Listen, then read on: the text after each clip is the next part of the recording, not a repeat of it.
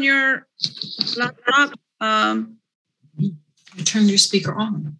How do you Turn your speaker on. It could be your laptop, but let me see here. Danny, do you see Lawrence Freeman?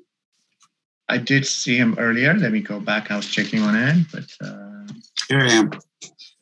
There you are, Lawrence. there we Hello. go. Perfect. Okay, thank you. All right, so about 104 people. Thank you, everybody, for joining us. You could go ahead, continue to send us chat, and we're waiting for all of our panelists to arrive. Thanks for your patience. And I think Surafe was supposed to play music now. I don't see him, so.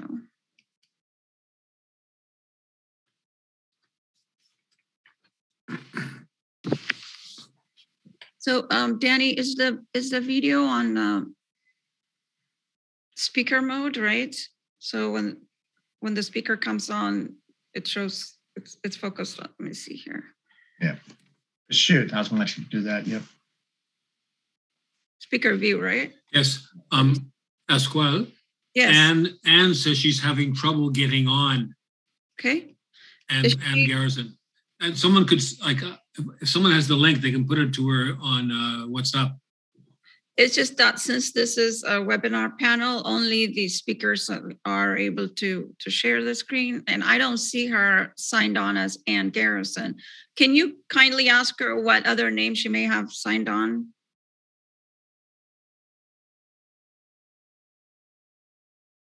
I have 12 panelists so far, but I don't see Ann Garrison.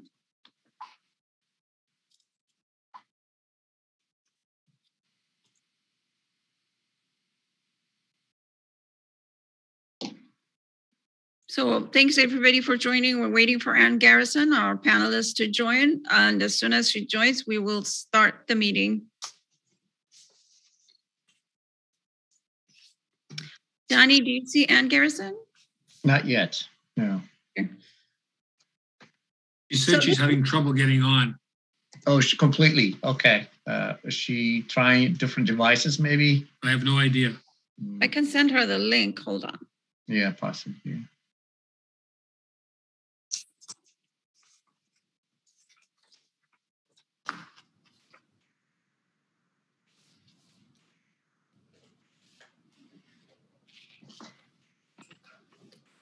I just told her that you're sending her the link.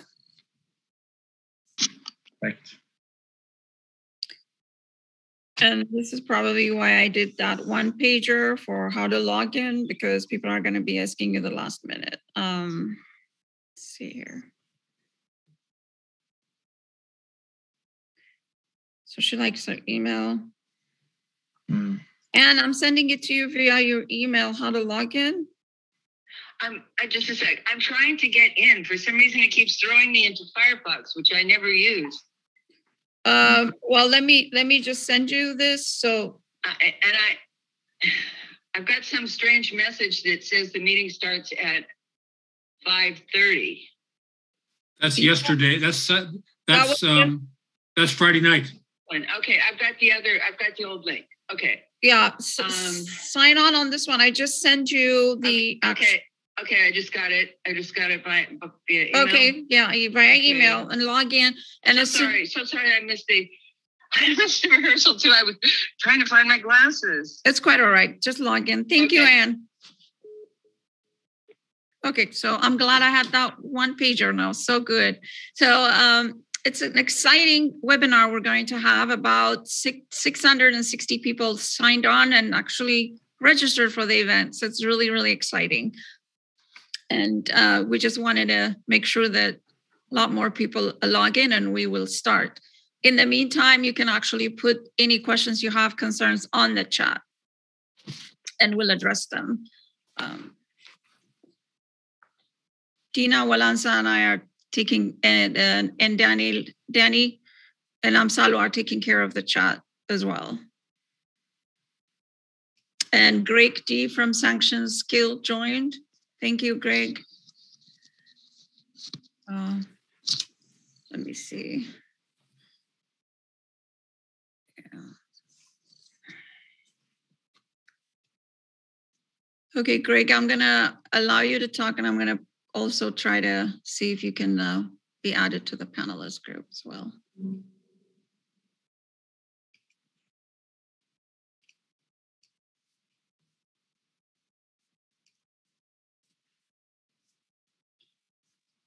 So Greg, you're live now. Okay, thank you. Let me see if Anna's joined finally. We're waiting for her. Oh, I don't see her.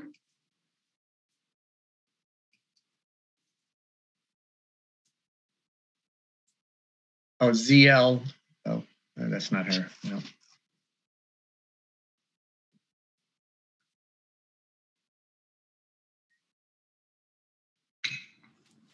Oh, ZL is Anne? Zima is Anne? Wait a minute. How does she log in with Zima?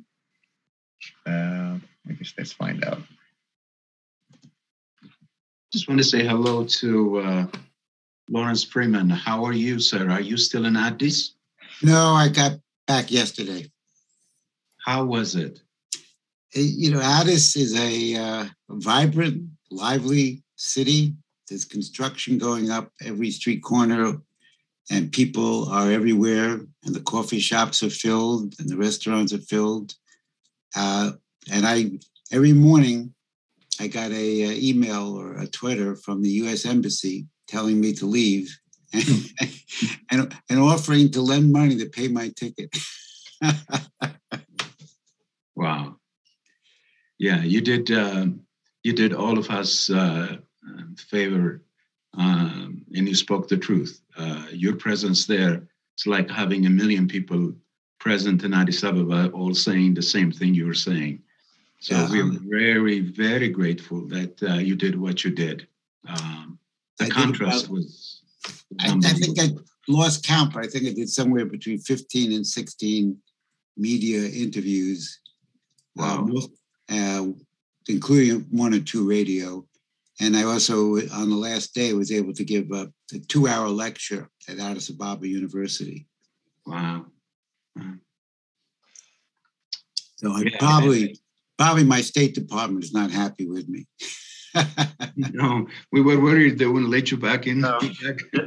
I was expecting to meet some people at the airport in immigration. This meeting is done live on Facebook, so you guys know. Oh, Yeah. Okay, perfect. I have no secrets. Sorry. Somebody's asking that. I think Alazar, he's asking Sergey, not Alazar, to introduce Sergey. Sergey, okay. And do we have Anne? I don't know. It just doesn't look like it. She was using a different name. Somebody was saying that this is Anne, Zima Lago. That's my cousin's name. I don't know. I know I've introduced her to her, but I think I just saw in the chat that Anne You want me to show that video?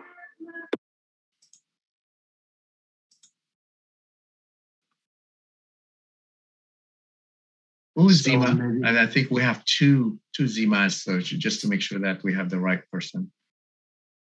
So you know what? We're going to disable both the Zimas because it's a duplicity, and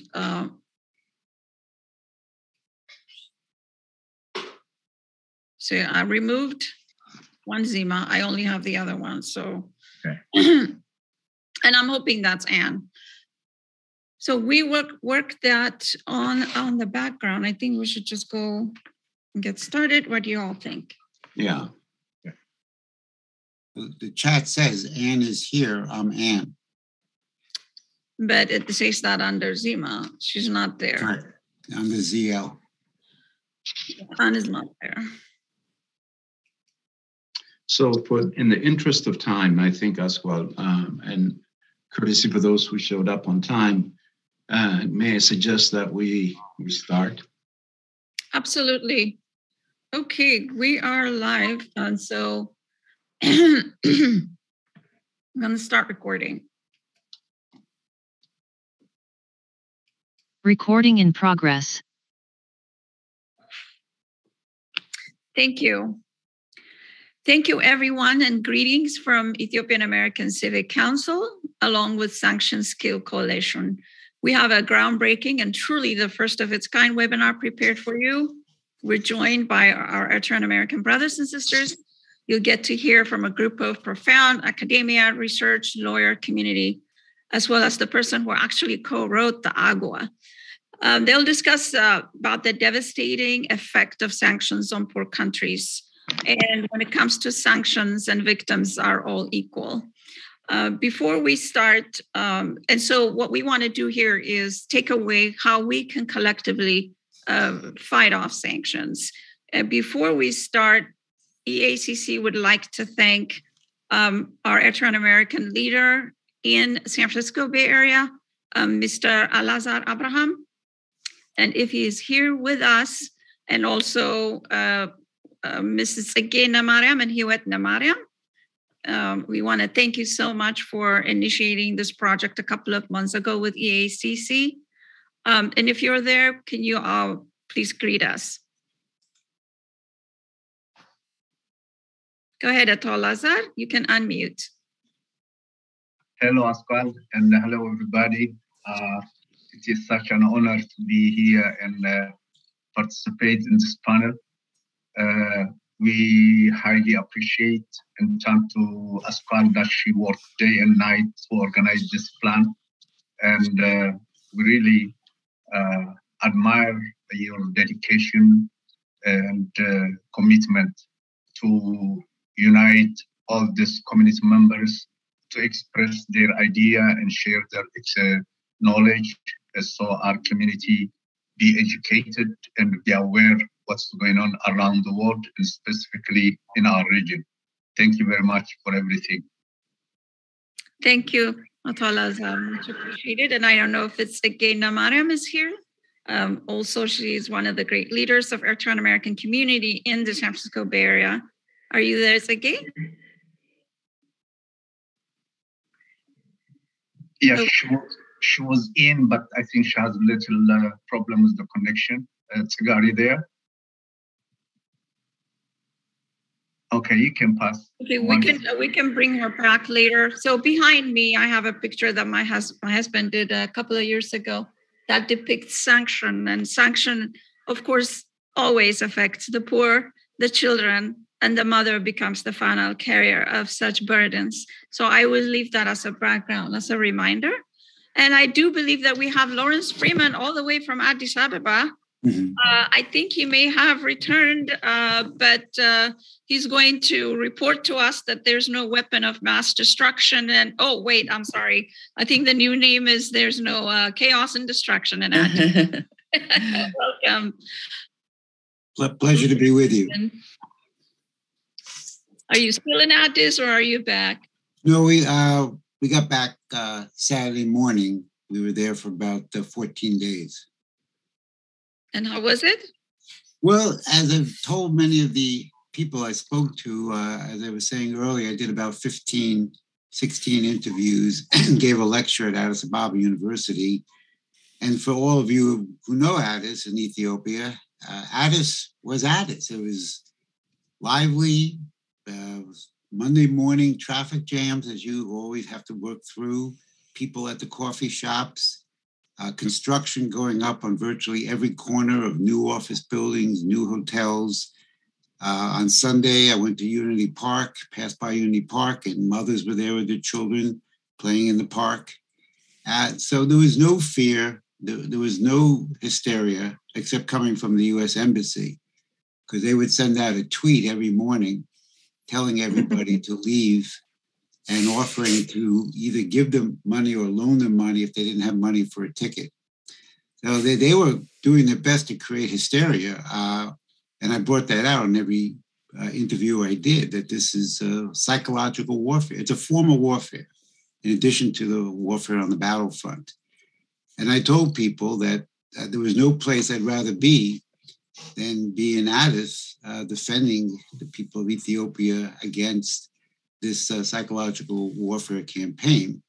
During the course of my stay with the Prime Minister Abiy at the front, cities were being liberated. We were watching TV when Lalibela was announced that it was liberated, which is very dear to my heart because I visited Lalibela in April, and it was a great experience. And I would just add that one of the comments, of course, was translated for me, but that the Prime Minister Abiy made on the battlefield was winning this war is not our ultimate goal. Our ultimate goal is the elimination of poverty. And for me, that's a profound statement. And it's something that been working for the last 12 years with people in Ethiopia, is that we can eliminate poverty and hunger in Africa. And I also met with some people from the irrigation and development, and we were discussing the potential of yields and increase in arable land and irrigation and how we could make Ethiopia self-sufficient. So I had many discussions with people in diaspora, friends. I spoke to the government. I tried to encourage them to be more responsive and a more rapid response to the narrative that keeps coming out. I think we're a little bit behind what the TPLF is able to do and what the government of the US and the West is doing. And I think we could do better. The government could do better in responding. So those were several of my discussions as well.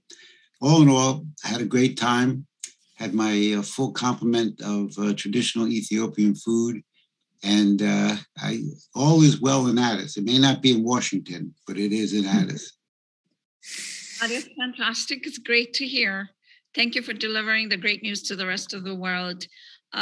Today, your host is going to be Dr. Walansa Asrat, and then Dina Michael Asfa, and myself. With that, I will ask to the podium Dr. Walansa Asrat.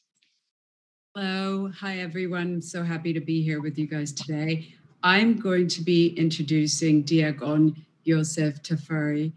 Diakon Tafari is chairman of the Ethiopian American Civil Council and also a very successful business owner for over 40 years in Colorado. EACC is the largest and oldest civic organization that advocates for human rights and justice in Ethiopia, with over 750,000 subscribers. EACC was the first civic organization to hire lobbying and PR firms to fight the TPLF. Diakon Yosef is a widely regarded expert on Ethiopia and Horn of Africa geopolitics, and one of his notable achievements was he co-wrote the Human Rights Bill, HR 128, and provided congressional testimony. HR 128 passed the U.S. House of Representatives with a unanimous vote.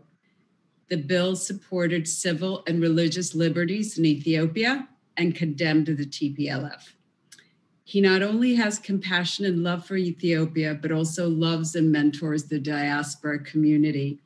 As an ordained minister and spiritual leader at St. Mariam Ethiopian Orthodox Church, he's a proud father of 3 grown children and lives in Colorado with his beloved wife of 39 years. So please welcome Diakon Yosef Tafari. Hello, everyone. Thank you so much for joining us. Welcome. This is truly historic for us. As you all noted, that we now have been in existence for over 6 years. But this particular webinar really stands out as being monumental stage for us. And here is why. The existential threat that's posed to Ethiopia is not something that we can be in an island on our own to fight. We really need to be more inclusive. We need to partner with the broad coalitions, and we need to use every available tools to make sure that our voice is heard. There's nothing like, and then it is, you know, for some of us who have lived here for many, many years, we are a very close community. We really cling on to each other, which is really a powerful virtue. But at the same time, in the sea of 300 million plus people, and you've seen and witnessed the deluge of misinformation by every major media, it is important that we broaden this cause to the larger community, the people who have experienced this, they've been leaders of conscience for many, many, many years. We need to tap into that. And it's very difficult for our community to break out from our own niche and reach out. And I think we're extremely excited to have been joined by great people. Ann Garrison, phenomenal. I mean, she's just truly opened our eyes and felt that we need to be more intuitive and respond to the community at large. And so she became our bridge. I like to say the same to my good friend, Lawrence Freeman. He caught my attention 9 months ago when there was just an avalanche of demonization against Ethiopia. And to be honest with you, his was the first voice that I heard of reason. And I was just stunned that in fact there is somebody who speaks the truth, dare and have the courage to say it. And he's been with us. And I'm so glad Asqual and others who have arranged his trip to Ethiopia. And you heard him, not the world heard him. Once he got to Addis Ababa, and maybe we'll do another virtual just to share his full-scale experience of what he witnessed in Ethiopia.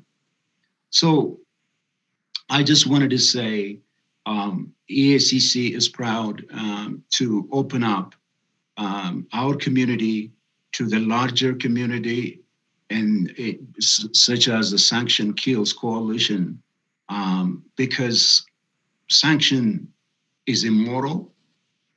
It is illegal. I'm not a lawyer, but from what I've read, it has been weaponized against developing countries, in particular Africa, and therefore there are people who have a better experience in dealing with this than us. And I think you're going to hear from a lot of them today. And also I want to say this,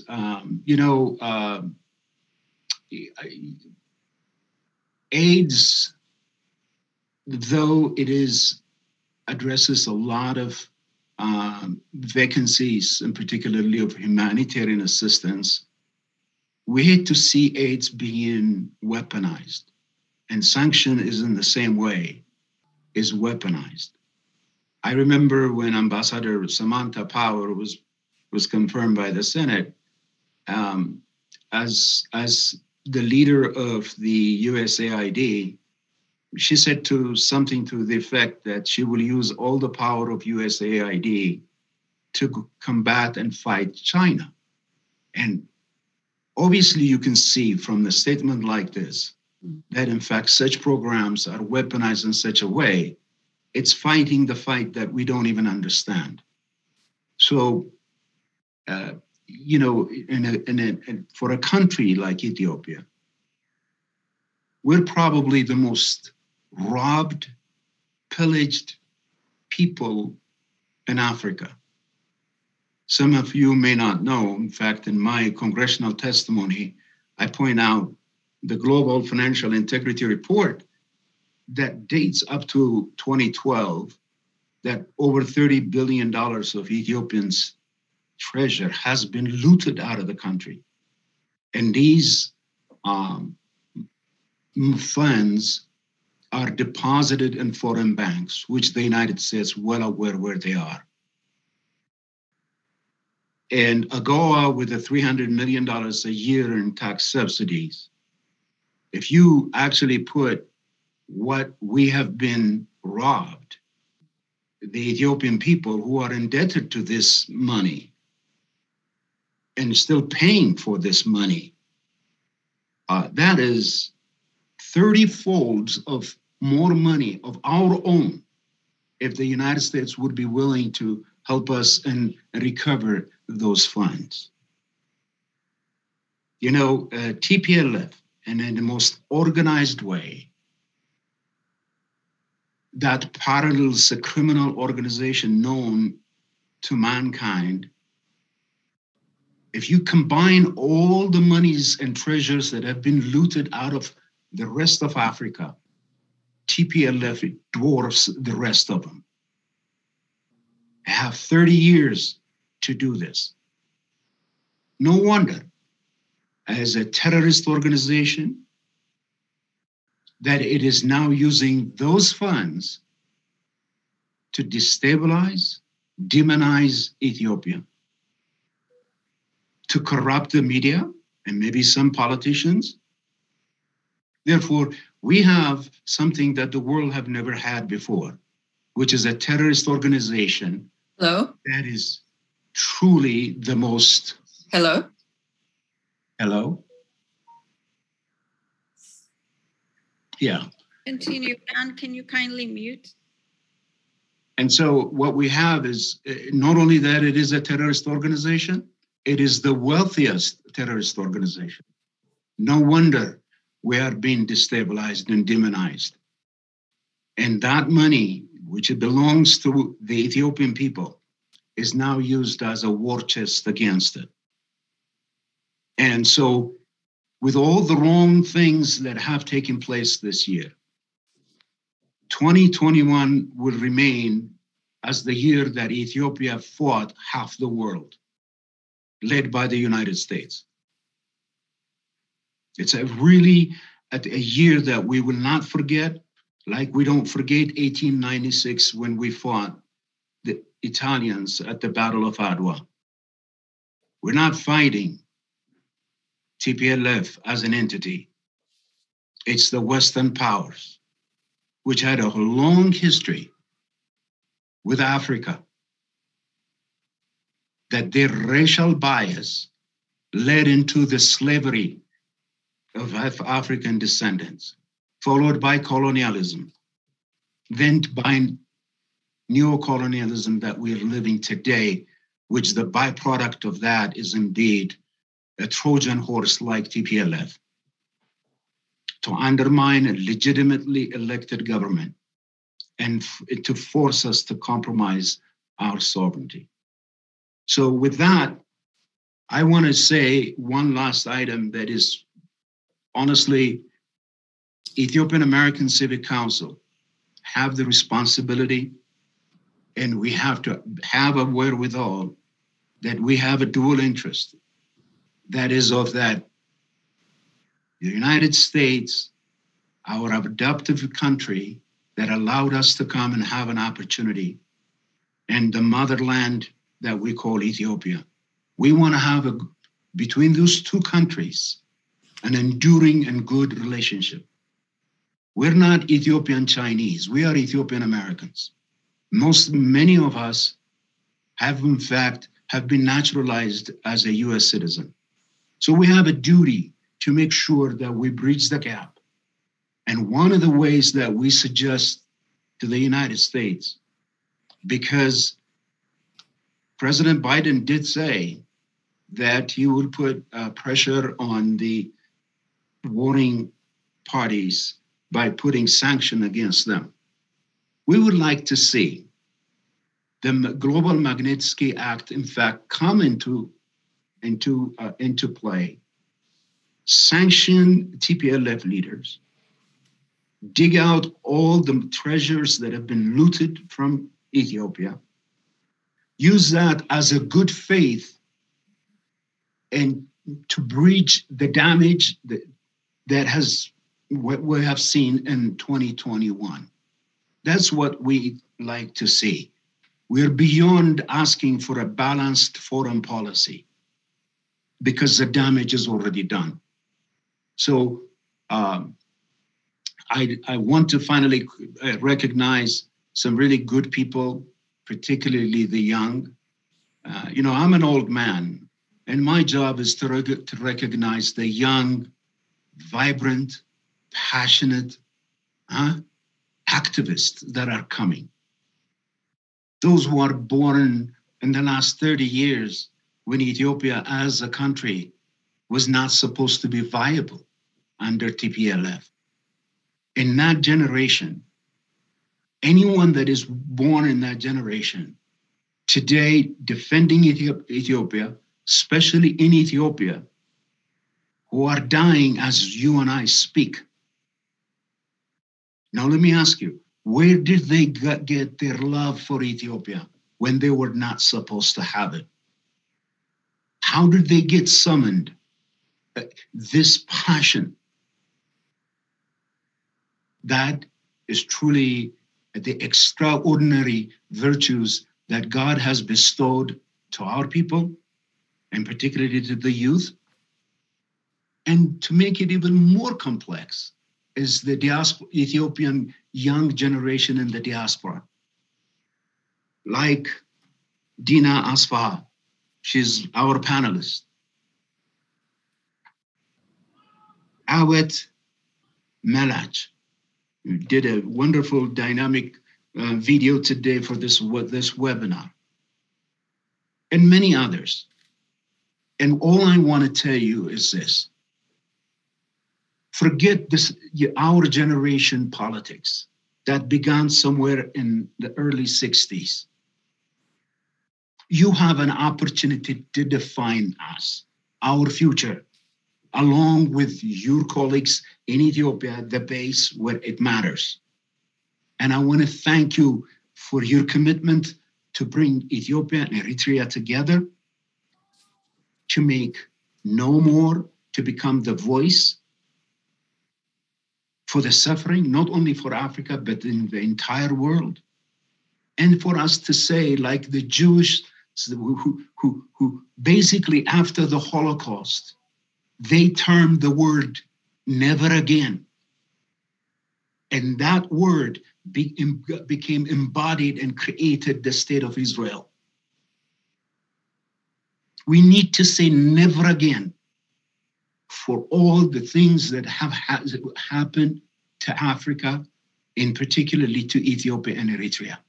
It's our unity, the unity of Ethiopia and Eritrea, that shook up the world, shook up every one of these people. And it is a sacred union. We're one people with two countries.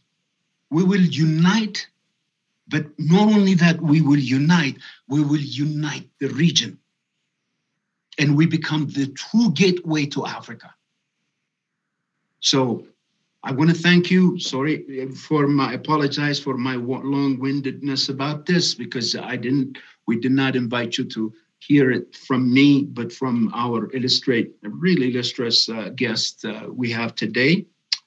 But to start out, I would like to invite Roger Irvin. Roger Irvin is our senior consultant that we retained as a lobbyist. Extremely knowledgeable person.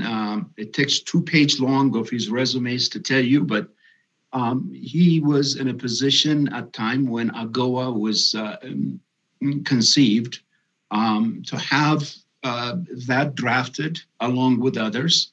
And he is with us, and I'd like to invite him to come and to address our guest. Thank you again. God bless you. God bless Ethiopia and the United States of America. Thank you, Deacon. I hope everyone can hear me. Yes. Yes. A very eloquent statement. It means a lot, and very passionate, and a lot of foresight in the statement, and thank you. And it's been a great pleasure of mine to be a consultant, an advisor to the EACC for the last 4 months or so.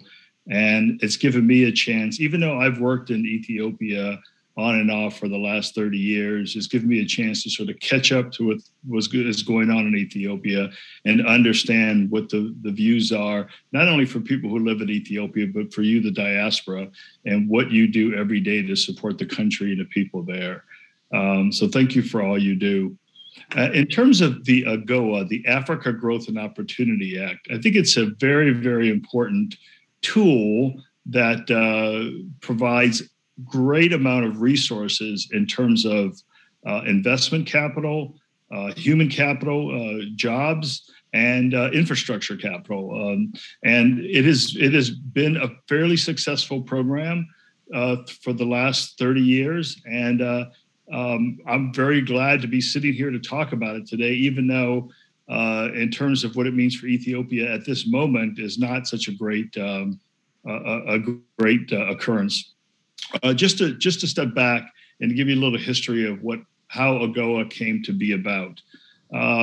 Four of us, young staffers in our 20s at the time, sat down for lunch one day in 1991 and thought, what could we do? I should explain, staff people on the Hill. We all worked for different members on different committees. At the time, I was working for a member of Congress who was on the Foreign Affairs Committee in the House of Representatives. So the four of us sat down and talked about the various issues going on at the time throughout the Congress, not only related to Africa, but international. And trade obviously has been a very important issue for a long time. And many countries have taken advantage of trade preferences to help accelerate their economies and become a larger productive base to export goods to the US and to Europe. Africa did not have that opportunity at the time. We were just in the middle at that point of enacting the NAFTA trade agreement with Canada and Mexico. The Vietnamese Trade Preference Act, sort of the AGOA for Vietnam, was on the table. The AGOA for Chile was on the table. The AGOA for several other countries were being discussed, and legislation was being drafted to move on those, but nothing was being done for Africa. So we sat down and thought about what would be the best thing to do that would not get bogged down in politics, that would not get bogged down in a lot of technical jargon, but it would be straight, clean, and simple, and it would provide jobs and investment capital for Africa. So we decided we needed to hit, if we're going to write legislation, it needed to be focused on a few important things. One was, how could we justify and quantify the reduction of tariffs on goods that come from Africa to the US that would not make Africa just a pass-through for Chinese or Singapore or any of these countries that were large manufacturers of clothing and other products like that. Two, that it would be that we would make investment actually happen in Africa, and that it would not just be foreign money coming into Africa and just moving through the process and going back as profits to those countries and to those manufacturers, private manufacturers. And then three, that it would be foolproof from the Congress coming back year after year and making it tougher and tougher on Africa, and so that Africa actually could grow into this process. And so the first idea was tariffs. How can we make tariffs foolproof on the continent, that production would actually have to exist, and that they would have enough capital to expand their economic base and then ship and sell products into the US. So we looked at everything that any country has done in the past and how they grew their manufacturing base. Most countries started with textiles, and textiles was always kind of the third rail back then in this country. So we had to tackle that first. We went and found the cotton manufacturers, all the textile mills in the Carolinas at the time. We talked to the Mauritians and the Chinese and others just to understand how they had been using other trade preferences to to spark investment on the continent. And we found that if, in fact, we created a very new way to provide zero tariffs for certain products in Africa, and we found a way to stop what would be called just money being used to just build a facility and then move it. So if a facility was built, it had to stay there, and the people had to be employed, and profit would have to go to the Africans. So we came up with all of these mechanisms, and it took us, unbelievably to say, it took 10 years to pass this bill. It was the year 2000, and we started in 1991. But we grew our base of support. We were able to educate Africans so that they understood that this was to their advantage. They helped us design programs that would work. They found ways in which they could find their own capital to build manufacturing plants, so you wouldn't be relying on the Chinese or the Russians or anyone else. And we were eventually able to put together a very innovative piece of legislation that eventually passed in the year 2000. And since then, and at the time, I had actually moved to South Africa, and I was working for the U.S. government. And so one of my first jobs was to introduce people like Walmart and The Gap and all of these companies to South African Black enterprises in South Africa and Southern Africa to see if they could find some way to source materials and products. And it became a very, very, it expanded very quickly in Southern Africa. And then it just moved all the way up the continent to Ethiopia.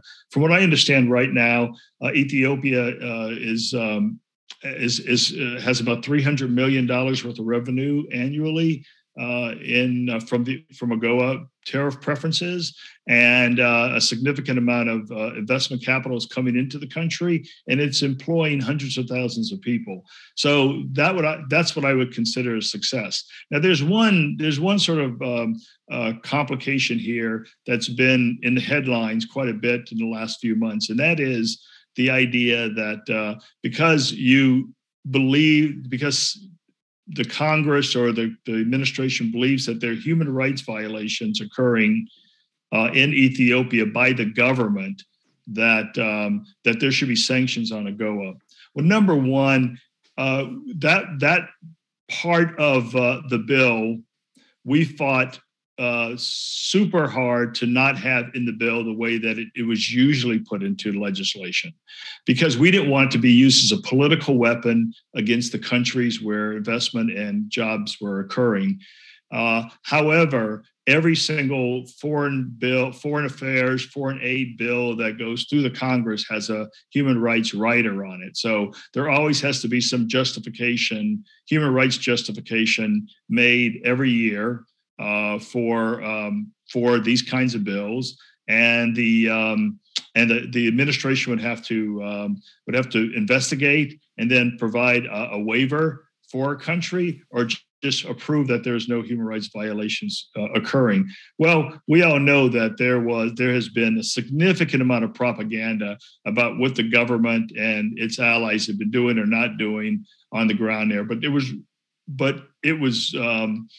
never really been proof that that was occurring. Although on the other side, we certainly know through many of the findings that have come up more recently and throughout the course of this campaign, that not only did the TPLF start the conflict, but in the communities that they entered and controlled for a while, that there were vast human rights violations. All those things are starting to come out now, and it justifies and it validates everything that the EACC and others have been saying for a long time. So the bottom line is that there is really no justification on the table for AGOA to be prohibited at this point, because for one reason, the administration has just come out and said that they're not going to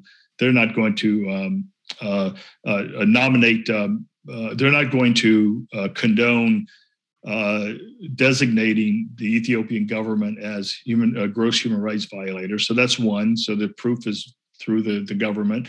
Number two, most of the productivity that has been going on in the country has been legal. So there's no legal reason that the Ethiopians have been cheating. And number three is, while this conflict is going on, Ethiopia has been benefiting, across the country has been benefiting from the AGOA preferences. And while agriculture is down and other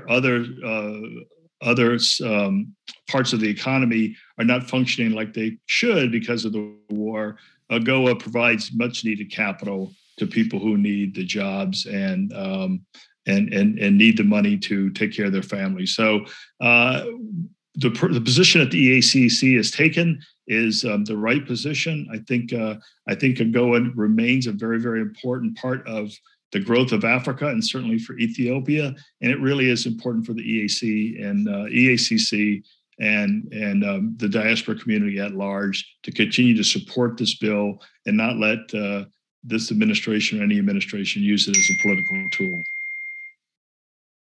Thank you.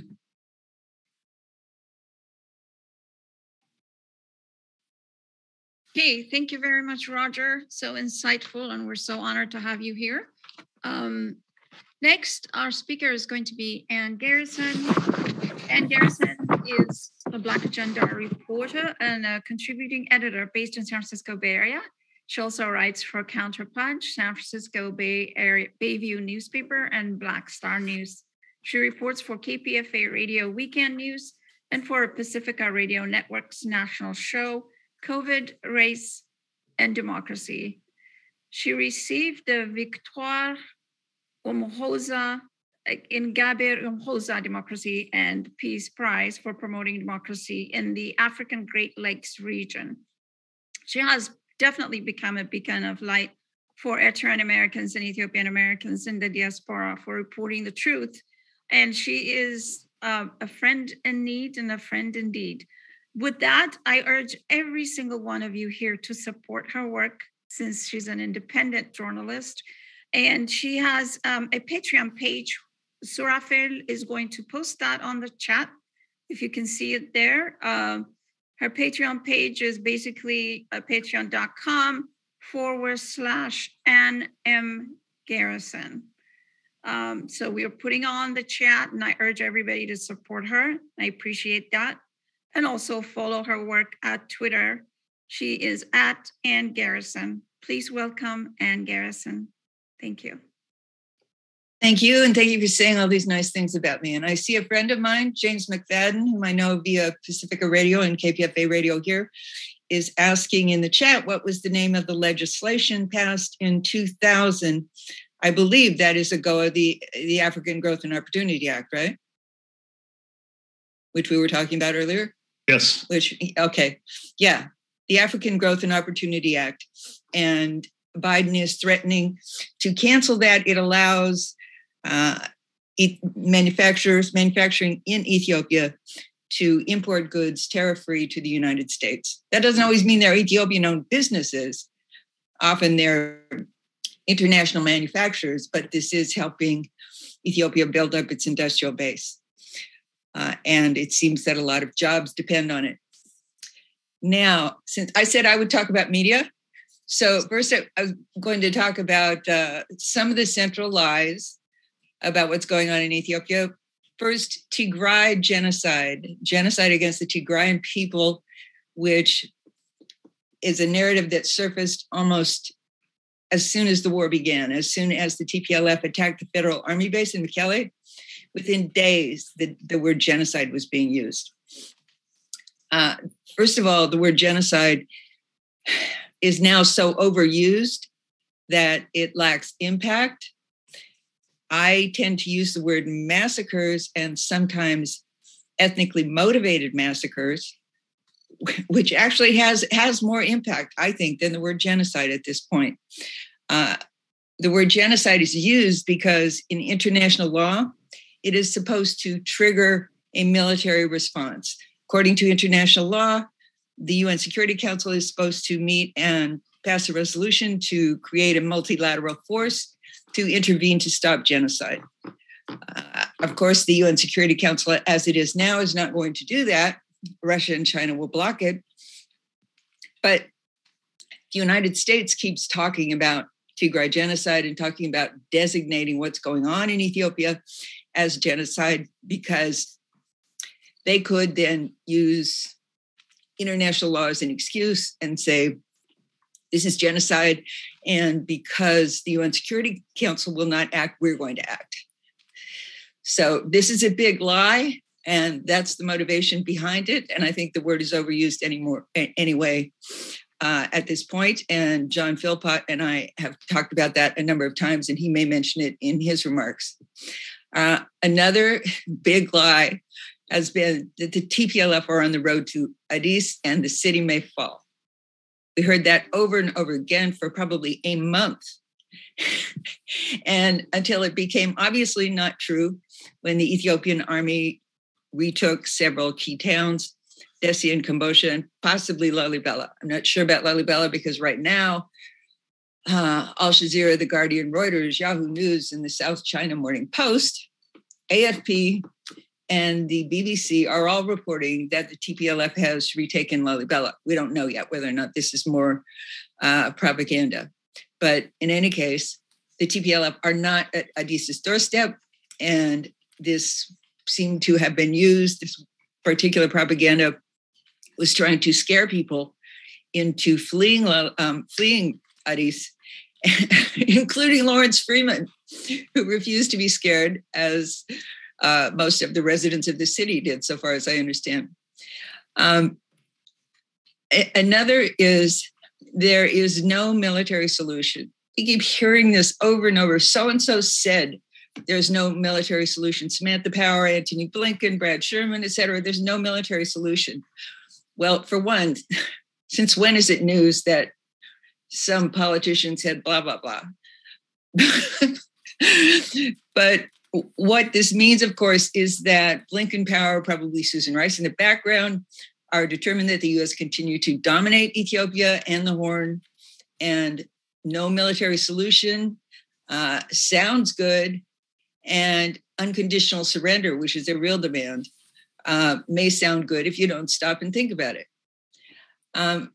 Now, Brad Sherman, the House rep from the 30th District of California, whom everyone knows has been very, very aggressive, even wants to block the ports on the Red Sea, the Eritrean ports on the Red Sea, which could create a logjam that would make the boat that got stuck in the Suez Canal last year look like a picnic, given that the US, France, and China all have military bases there in Djibouti. Anyway, Brad Sherman is essentially a lobbyist for Lockheed Martin. He was preceded by Adam Schiff, who was also and still is a lobbyist for Lockheed Martin and the military-industrial complex. So it's important to understand that this is structural. The propaganda that you hear from Brad Sherman and a whole lot of the rest of it, he is just a particularly vocal lobbyist. This is structural because he represents the military-industrial complex, which wants to start U.S. wars wherever it can.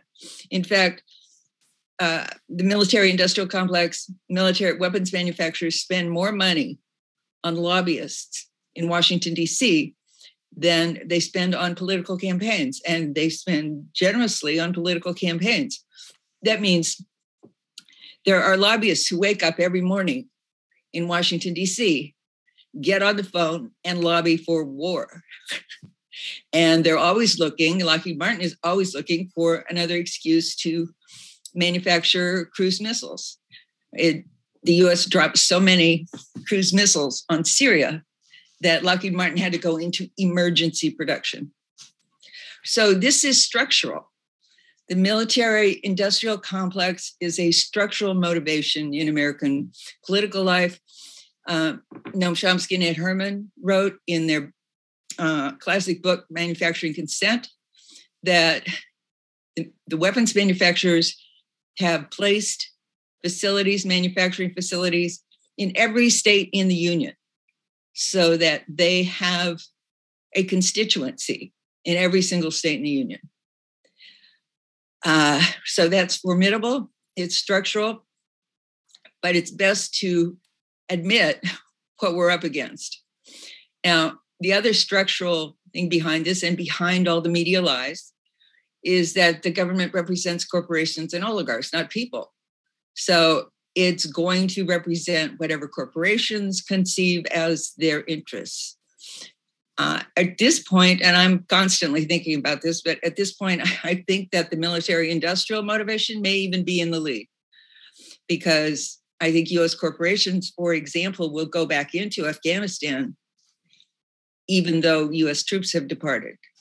And I believe what Julian Assange said about the Afghanistan war, that it was a way of laundering money into the hands of global weapons manufacturers and a transnational security elite.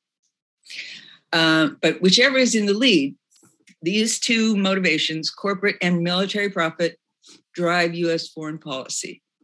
And I'm not someone who's so extreme that I'm opposed to small business or any sort of business that is not feeding at the public trough and stealing national resources from making a profit. I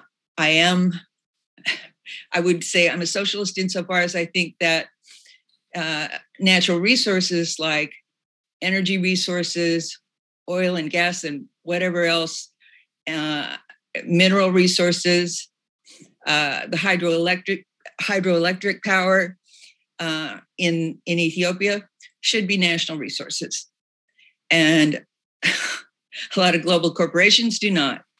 Okay, so that's structural again. And the media is owned by corporations and oligarchs. And even state media here, like NPR, depend on corporate advertising and are therefore essentially corporate owned. So this is structural. I know it's daunting to challenge the very structure of American society, but I think it's important to start by understanding that this aggression towards Ethiopia, Eritrea, and the Horn, the whole continent of Africa, is structural. And that it's happening because these are the people, corporate interests, including, the mega corporations that include military industrial interests, own the media. Okay, now about the activism around the media. I was at a demonstration in San Francisco recently, and the main theme of that demonstration was criticizing CNN. There were a lot of signs and a lot of chants of CNN, fake news, CNN, fake news. And when they asked me to say a few words, I suggested another chant, which was CNN, turn it off. CNN, turn it off. CNN is dying because, as is the rest of cable news, because young people prefer web-based media, often web-based media on demand. So its audience is slowly going to fade away.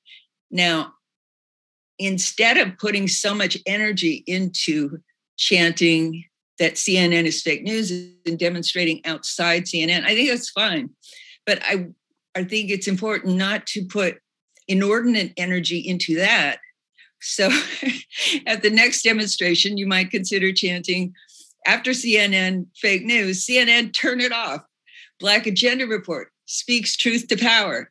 The Gray Zone exposes corporate greed and corruption. Covert Action tells it like it is. Mint Press News gets it right. And those are just a few of the independent publications that are not beholden to weapons manufacturers and big corporate interests who have the freedom to tell the truth. And with regard to what Pasquale said about supporting my independent reporting, most of these outlets survive on fund drives, and the fund drives typically raise just enough money to have an editor, maybe a copy editor, maybe some technological help, because most of them are web-based. So they have their own fund drives, their own Patreon pages, and so do most of the writers. And the consequence is that we have the independence to tell the truth. The last thing I wanted to say was something about the media and sanctions. Sanctions can be used to punish a country like they are Ethiopia.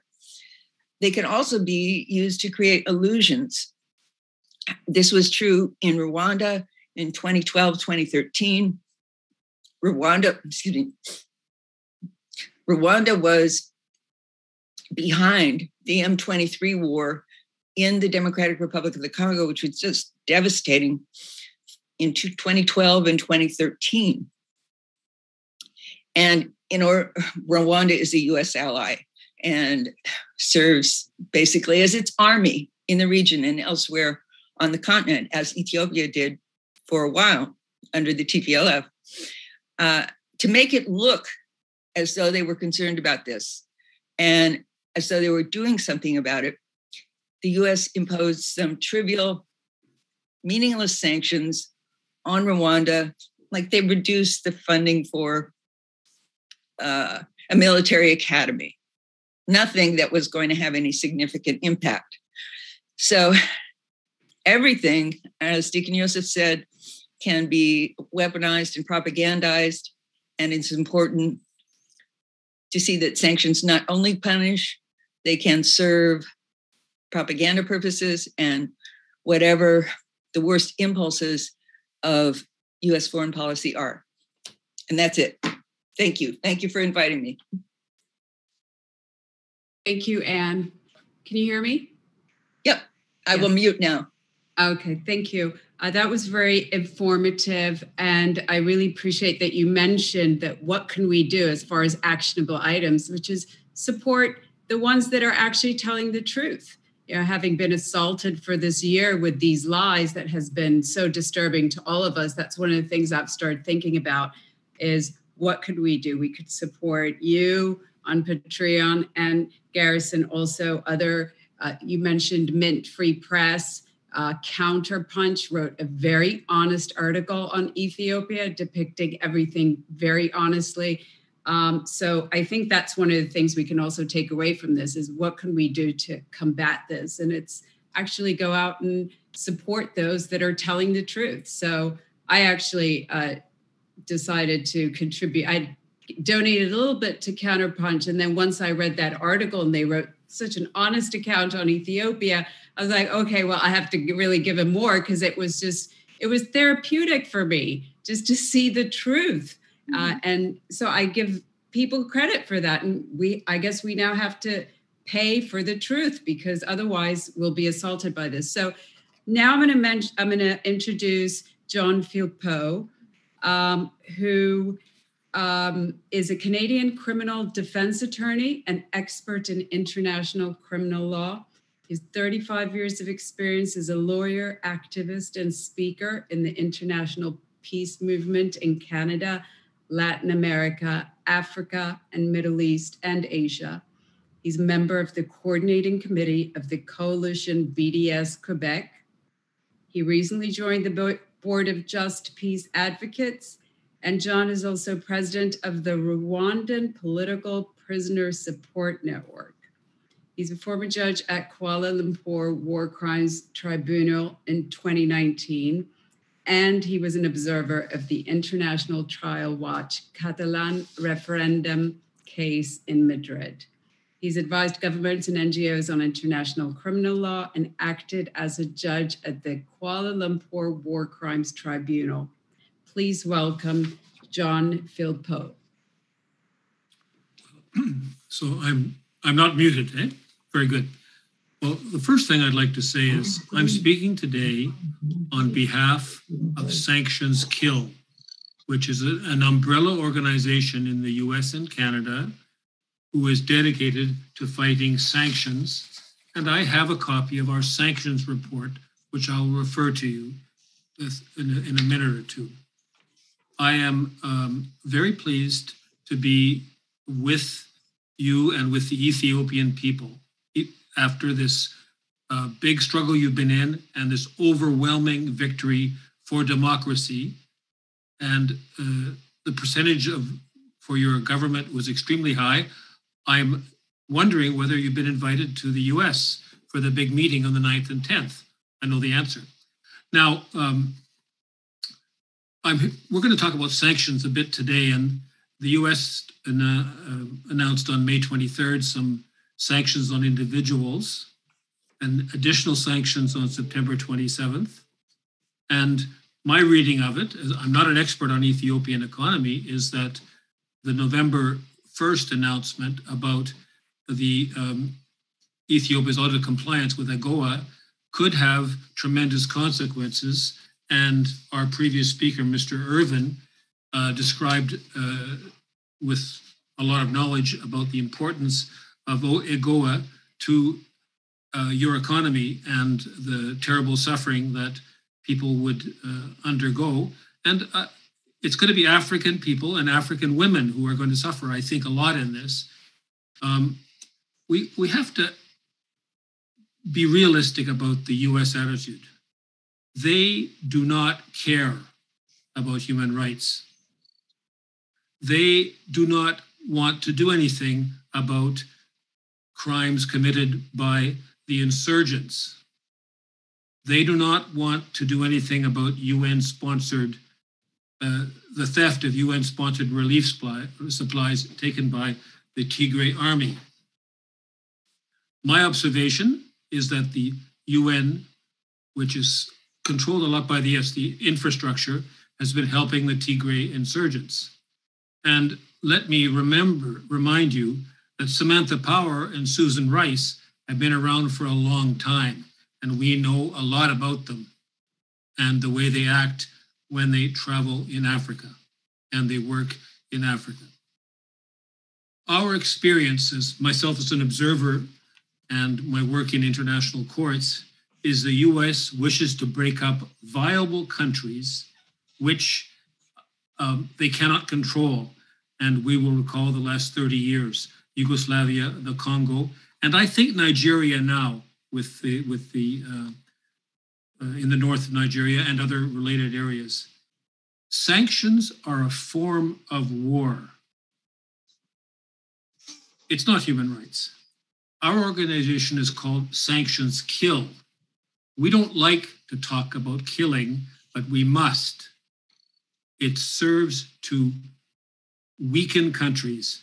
It's a form of siege war, which has been existed for a long time. In relatively recent years, Cuba has been under a blockade for 60 years. I wrote 50, 60. Zimbabwe has been under blockade since 2000, and it nationalized the land and refused the US model. The SADC has the 25th of October anti-Zimbabwe Sanctions Day. Returning to Ethiopia, there are different tactics, and I think your country has faced them all.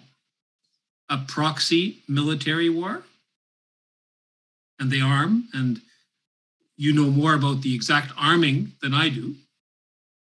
Media lies, Anne has underlined it, and I can only, the infiltration of the media and every strategic point in the US, Canada, in Europe reminds me of the Rwandan Patriotic Front and the way they functioned between 90 and 94. And the final tactic they are trying to use, and I think we have to stop it now. Don't let, okay, I knocked my mic off. Can you hear me? Can you hear me? Yes. Yeah, sorry about that.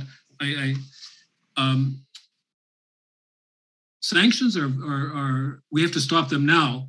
And we wrote a report to the Biden government, which is called "We Don't Deserve This," about sanctions. And it is available. You have it, and it can be, you can have it on your internet from us. It's also on the Sanctions Kill website. And we talk about Cuba, Venezuela, Iran, Zimbabwe, Nicaragua, Syria, and Lebanon is suffering also, North Korea. They wreak death and destruction We do not want that to happen to your country.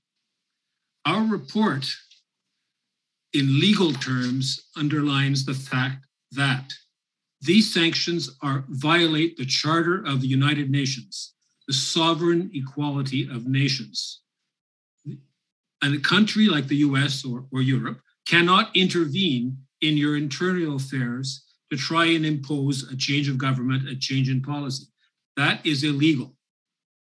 And last December, the US General Assembly voted in Resolution 75181, rejecting, in a resolution on human rights and unilateral coercive measures, they voted by 70% against them. So the world is against sanctions. It's stronger and stronger. The world is talking about unilateral coercive measures. I was in Niger in October at a conference. This is a common theme, and we are all aware of it. It's a crime. It can be a crime against humanity when there is extensive suffering. Now, you are aware of the geopolitical issues, your desire for electricity, and the lack of political will to negotiate with Egypt about the Nile, which certainly can be resolved. That's my understanding. The US does not want Africa to be strong and sovereign and to negotiate with Russia, with China, with the US, with Europe. They do not want that. I want to refer very briefly to this question of negotiations. One of the previous speakers. Negotiations are a tactic used by the party which is scared. So my strong belief is that there should be no negotiations and that victory is the only solution and the only reasonable aim. People in the battlefield can decide. I can't decide, but that's my instinct about this. Sanctions Kill is supporting your struggle. And we are having a webinar on the 23rd of January about resistance to sanctions. Countries have very interesting ways of going around sanctions, and that's maybe what your country will have to face. Now, industrialization, dealing with other countries and not depending only on the West, distributing food. Governments have a lot of power to try and get by sanctions. Zimbabwe has worked very hard on it. I just want to also refer to the media.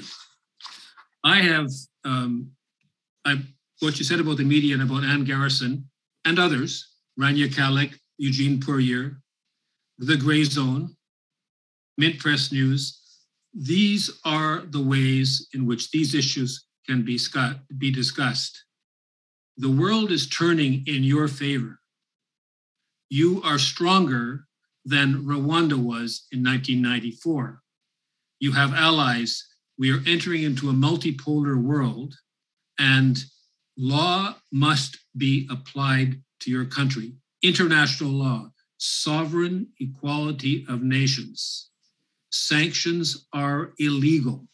They're contrary to all the entire international legal system. And when they talk about a rules-based order, which we hear from Germany and from the US, the rule-based order is the United Nations order. And this is one of the ways to defend your country. There are many other ways, of course. And so thank you very much. And I would also thank you very much for a lot of things I've learned in the last week or so, and well, actually for the last year, but particularly in meeting some of you recently, and including Benyam last week. It's a wonderful experience to work with you. Thank you so much. All right. Well, thank you so much, John, for bringing your legal expertise and your advocacy to this very urgent topic and discussion today. I want to say to everyone who is watching this, either on Zoom or Facebook or on YouTube, I really want to encourage you to read the Sanctions Kill report that John has mentioned. Knowledge and consciousness is a very, very important tool for Africans, especially. Know your history, know policy, be armed with the data. All right. So next, I have the pleasure of introducing someone from the Eritrean community with a great amount of experience and an analysis that will help us to better understand how sanctions function. So Dr. Barhe Haptagorgis has had a fascinating life journey leading up to this moment. He was born and raised in Eritrea. Later, he found himself in Ethiopia. He graduated from Harar Military Academy and served as officer in the Imperial Bodyguard. Dr. Barhe then graduated from Addis Ababa University and American universities upon his arrival to the United States. He has worked as a management expert and corporation manager in Ethiopia for the Secretary General of Ethiopian Chamber of Commerce. In addition, he has been professor at American universities for a sum total of 33 years, and he is now a professor emeritus.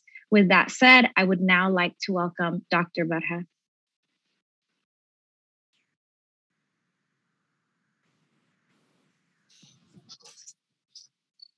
I just got a message. He's out. He's on my phone. He said he's out. Oh no. Okay, well, let's see if we can do some troubleshooting. Yeah, he was just in a few minutes ago. I'm not sure. So Dina, if you want to work that on the background. Yeah, I think should we go ahead and go ahead with Binyam, and then Dr. Barhe can join us after. Is that all right? Surely, go ahead. And okay, great. In the meantime, I'd like to mention that please do not forget to support Ann Garrison. And I think we put the link on the chat for you. Go ahead, Dina. Thank you. Yes, thank you, Asqual. So in the meantime, I want to discuss Binyam Gitao, who is a fellow Ethiopian organizer.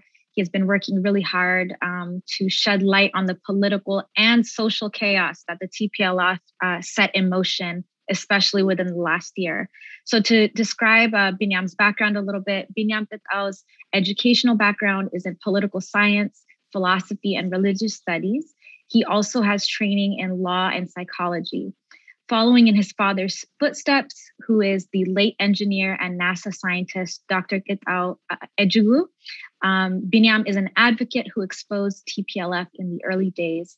Binyam describes himself as a human rights activist and community organizer, and he is coming to us from Los Angeles, California. Welcome, Binyam. Thank you. Thank you for having me. I really appreciate being involved.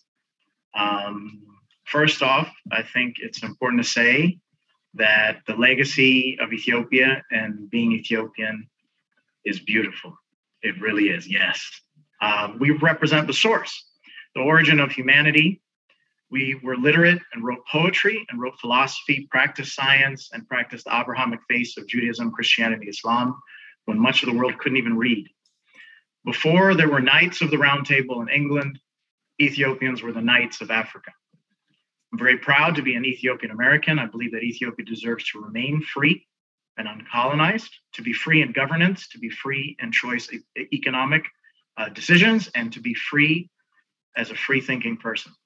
I think it's important to say something separately, that the legal mechanisms that were imposed on Ethiopia regarding the current Mullah Zenawi constitution, the way Ethiopia was cut up into ethnic regions, even the flag having that TPLF star on it, which is not what the Ethiopian people deserve, needs to be handled immediately. And I think that these conversations regarding sanctions and immediate new constitution, proper regional borders, proper flag, proper human rights, proper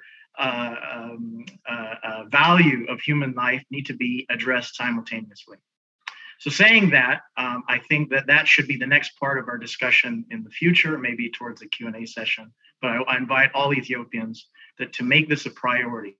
We need a constitution, we need our proper flag, we need to remove ethnic federalism, we need to remove ethnic borders.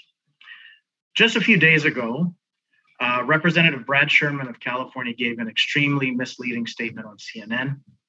The host said that the aid workers are literally under fire without telling the truth, naming that it was the TPLF Tigrayan rebels that have killed international aid workers, and also that the TPLF Tigrayan rebels were the ones that stolen the aid from the UN and World Food Program, and that they used that in order to fuel their efforts to continue the war.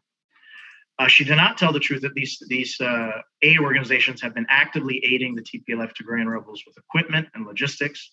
She further stated that it's the Ethiopian government who's hell-bent on waging war without actually naming the aggressors, which is TPLF.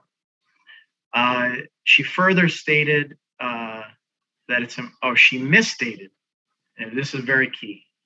It's important to note for nearly 6 months, it was the north central regions of what is now called Amhara region and the eastern region, what is now called Afar region, that were primarily defending themselves without the involvement of the Ethiopian National Army.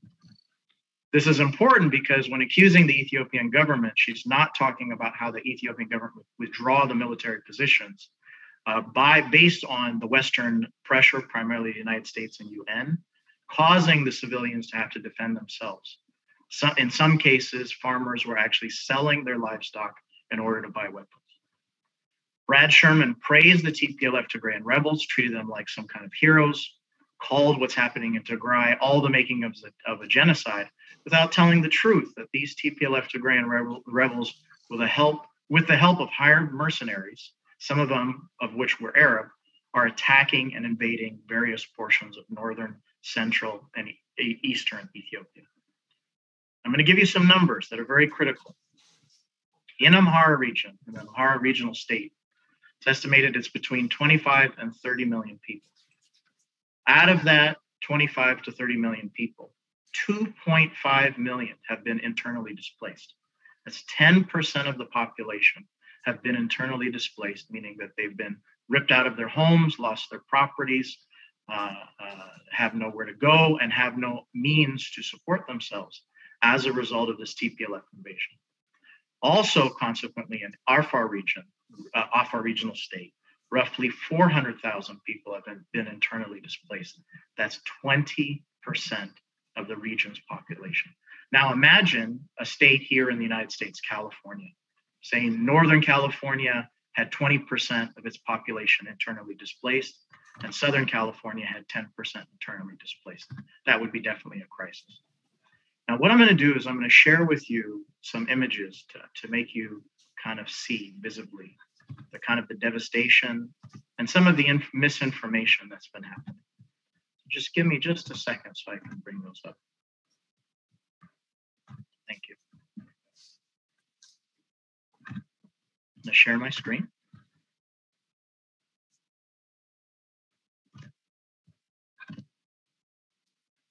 Here we go. Everybody should be able to see my screen now. We're going to go one by one per slide. I've used various sources to find this information. Hello. Yes? Can you see my screen? Oh, Dr. Barha, yeah, if you could please mute. Binyam's going to finish up and then we'll have you go ahead. Thank you. Thank you. So, hello. For example, these are atrocities by TPLF, one example, and you have to remember a war is fluid. So things happen in different parts of the country. So as you see, TPLF forces have shelled hundreds of towns, particularly targeting civilian targets, not military targets. Here in northern Gondar and Wollo, these are kind of north and north central Ethiopia, at least 4,731 civilians were massacred, okay? That's just one part of Ethiopia. That number is much higher now and definitely doesn't include the other parts. This is also very important that the major media outlets are not reporting almost anything about the TPLF Tigrayan rebels are actually stealing children from the Amhara and Afar regions and then using them as human shields in their offensive. So as we all know, use of child soldiers is a war crime. Here is another figure about the 2.5 million Amaras have been internally displaced from Wollo and Gondar province. That doesn't include Shoa, the other central region. That's why the number is at about 2.5 million. Of those, over 18,000 children under age of 5 in the Amhara region alone are expected to be severely malnourished in 2021. For example, in just two battles, one in Kombolcha and one in Desi, these are in north central Ethiopia, province called Wollo, 280 civilians were killed. In Desi, 250 civilians were killed. And this is just a few months ago. Just recently, these two cities were liberated. What's important that the TPLF rebels target civilian facilities, civilian homes, civilians in order to create mayhem and chaos. Multiple sources highlighting where you can find this information. I'll come back to this slide because this is important. On Twitter, you can find different types of information. This one I particularly like. It talks about a Chenne massacre. In one day, as Amhara regional forces were retreating, the Tigrayan rebels attacked civilians as revenge for the Amhara soldiers standing up to the TPLF rebels.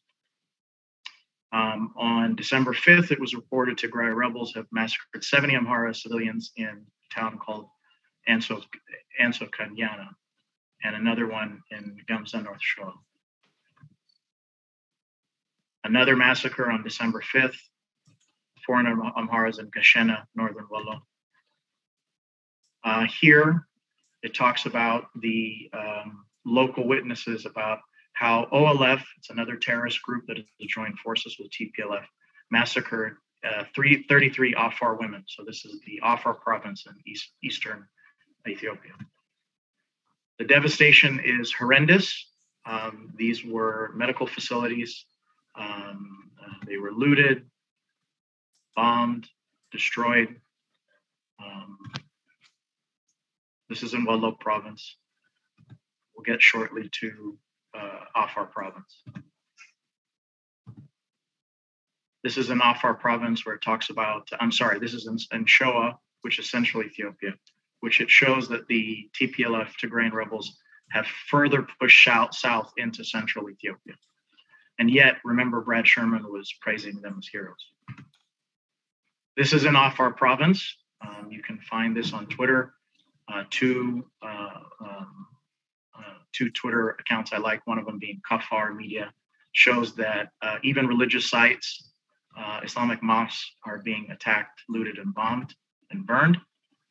And this is another showing of the atrocities and property destruction in central Ethiopia show. Now, this is interesting because, as you've seen, a lot of the United States government officials, Brad Sherman most recently, Samantha Powers, Linda Thomas Greenfield, Karen Bass have all been supportive of the Tigray genocide narrative. However, right here, Sean Jones of USAID Ethiopia says very clearly, I do believe that TPLF has been very opportunistic. Maybe they've even stealing from citizens. He says we don't have proof of this. Several of our warehouses have been looted and completely emptied, particularly in Amhara region. So this is a list of daily massacres. It's another Twitter account that I think is good to follow. It gives updated information. And then again in Afar region, you see attacks on mosques. A masjid is another word for a mosque, which obviously is a religious house. Now, what's been happening is more and more we've been able to get access to interviews. And this Desi resident, and Desi was just recently liberated from the TPLF Tigrayan rebels, he said that the UN has been feeding them. They use the UN vehicles to transport their soldiers, even to the extent of going into the UN offices. So this is very important. This says that there are entities like the UN, like the United States government, that we can't trust. that are involved in the mayhem and chaos in Ethiopia. This is more mayhem and destruction in north central Ethiopia. This particular one is of university facilities located in South Wollo zone of Amhara region. Wollo University's president, Dr. Mangasha Ayene, and he shows parts of the destruction. Now it's interesting. A few articles are starting to come out. This was very disturbing. It says UN halts food aid in Ethiopia's Kombolcha and Dessie after looting. Now, again, like the CNN report that Brad Sherman was involved with, they talk about the looting and the destruction of someone. And that's the reason why there needs to be intervention. But they never, ever name the aggressors, except little small snippets where they make it a bit vague. This is as a result of the TPLF Tigrayan rebels looting the food aid, and then the World Food Program leaving, instead of to help the Amhara and Afar civilians, they leave after the Tigray rebels retreat. So I wanted to go back to one more image that was important,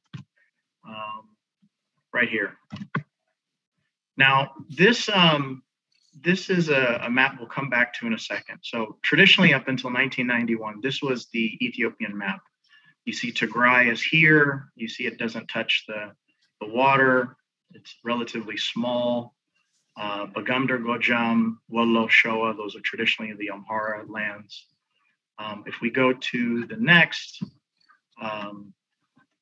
map, we're showing the TPLF era map of the provinces, which is quite different. Tigray has increased in size. Other regions are created erroneously, falsely, based on ethnic borders that never existed in the past. You see Tigray has grown south and also grown west, bordering Sudan. That did not happen before. But what we're seeing now more in different places is something called Abai Tigray. Great or greater is the English translation. The idea is that if the TPLF rebels can't get back in political power of all Ethiopia, they want to create a new country. What's very important about this is the borders are extended up into Eritrea, extended out to the Red Sea, extended out into Western Ethiopia to control the Blue Nile waters. So you have to understand that just like John Philpo said earlier, negotiation with a group like this is unacceptable. They don't want peace. They're not interested in a successful Horn of Africa. They just want domination. So I yield my time. I appreciate being involved, and I'd like to close with just saying that I appreciate that I could be involved in this discussion, and I think the next steps of the discussion is that not only do we need to fight against state sanctions, is that we need to also talk about changing of the Constitution and the legal mechanisms that allowed TPLF in order to gain power over the last 30 years, and as well as do the damage that they've done at this time in history. Thank you. Thank you, Binyam. So with that, I want to take us back thank you for giving us that focused discussion about Ethiopia, the atrocities that are happening right now. I want to take us back to our discussion on sanctions. And at this point, after having introduced Dr. Barha earlier, I want to invite Dr. Barha to discuss what he calls sanctions as an act of war. Thank you, Dr. Barha. Thank you. Can you hear me? Yes. Can you hear me? Yes. Yes. Yes. Okay. Can you see me? It's yes. Okay. I had such a difficult time, trying to connect. Anyway, I'm glad it's over now. I missed some of the presentations, ahead of me, so I might be running the risk of repeating some points, and I apologize for that. But I would like to go ahead right to the main themes, of my presentation, and that is the main title of today's discussion was Sanctions Kill. And I want to add a couple of words or statements to that. And I want to say sanctions do kill for sure, but they could also be suicidal to the perpetrators. Whoever is using sanctions, it's like using a gun. That gun can be turned against the user also. So it depends on how people confront it. So far, it has been mighty powers against midgets, all over, who have no military, who have no stable government. All they have was or is resources and probably some interesting location that other big powers in Europe and the Western world, vie or want to have. And they fall victims. And one way of exploiting the situation is to create dissent inside the countries. And so you use one group versus another. That's the main weapon. And they use three different approaches. One, demonize, isolate, and then eliminate leaders. They do that. They invade countries. And the other method is use sanctions. So sanction is a tool of war. It's a means of conducting war. It's war by other means. Reversing the Clausian, saying which states that war is an extension of politics. And I want to say sanctions are extensions of war. So it's war, actually. And what we have to understand is there are certain geopolitical and international, relations situations, mostly economic and political in nature, that big powers are trying to use in order to exploit or to pursue their own interests. And what's happening now is the United States and China are in such a situation where there is a change in the supremacy of leadership of the world as a big power. China is emerging to be the number one, fast, approaching. And usually, these kinds of situations don't happen without wars. Of course, nowadays we have thermonuclear situations and we cannot have thermonuclear wars. They will destroy each other. So what do? They play this game with the client nations, with the client states, especially resource-rich countries like African countries, and Europeans declining in their economic prowess, very, very fast. So what do? They try to exploit African resources, they give them independence, but at the same time, they keep on exploiting their resources. So Africans are neo-colonies, nothing else. And what's happening in this world now is there is some change taking place now. It started happening in a small place on the western Red Sea coastline of southern Red Sea coastline of Eritrea. And Eritrea became a defiant nation and challenged the world, the big nations of the world, the Soviet Union at one time, the United States and the Western allies, at another time, and came out victorious through resilience, hard work, and sacrifice. And this has now started moving in. New ideas usually start in very small places, and then they keep on growing and growing and growing, and then they engulf everybody.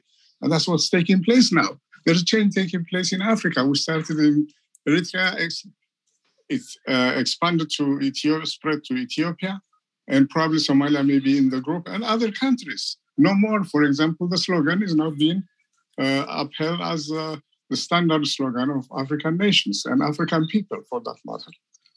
And so what's going on now is very serious condition of military confrontation. So war is actually taking place. But they use client states. They use division within those countries, within those areas, those societies.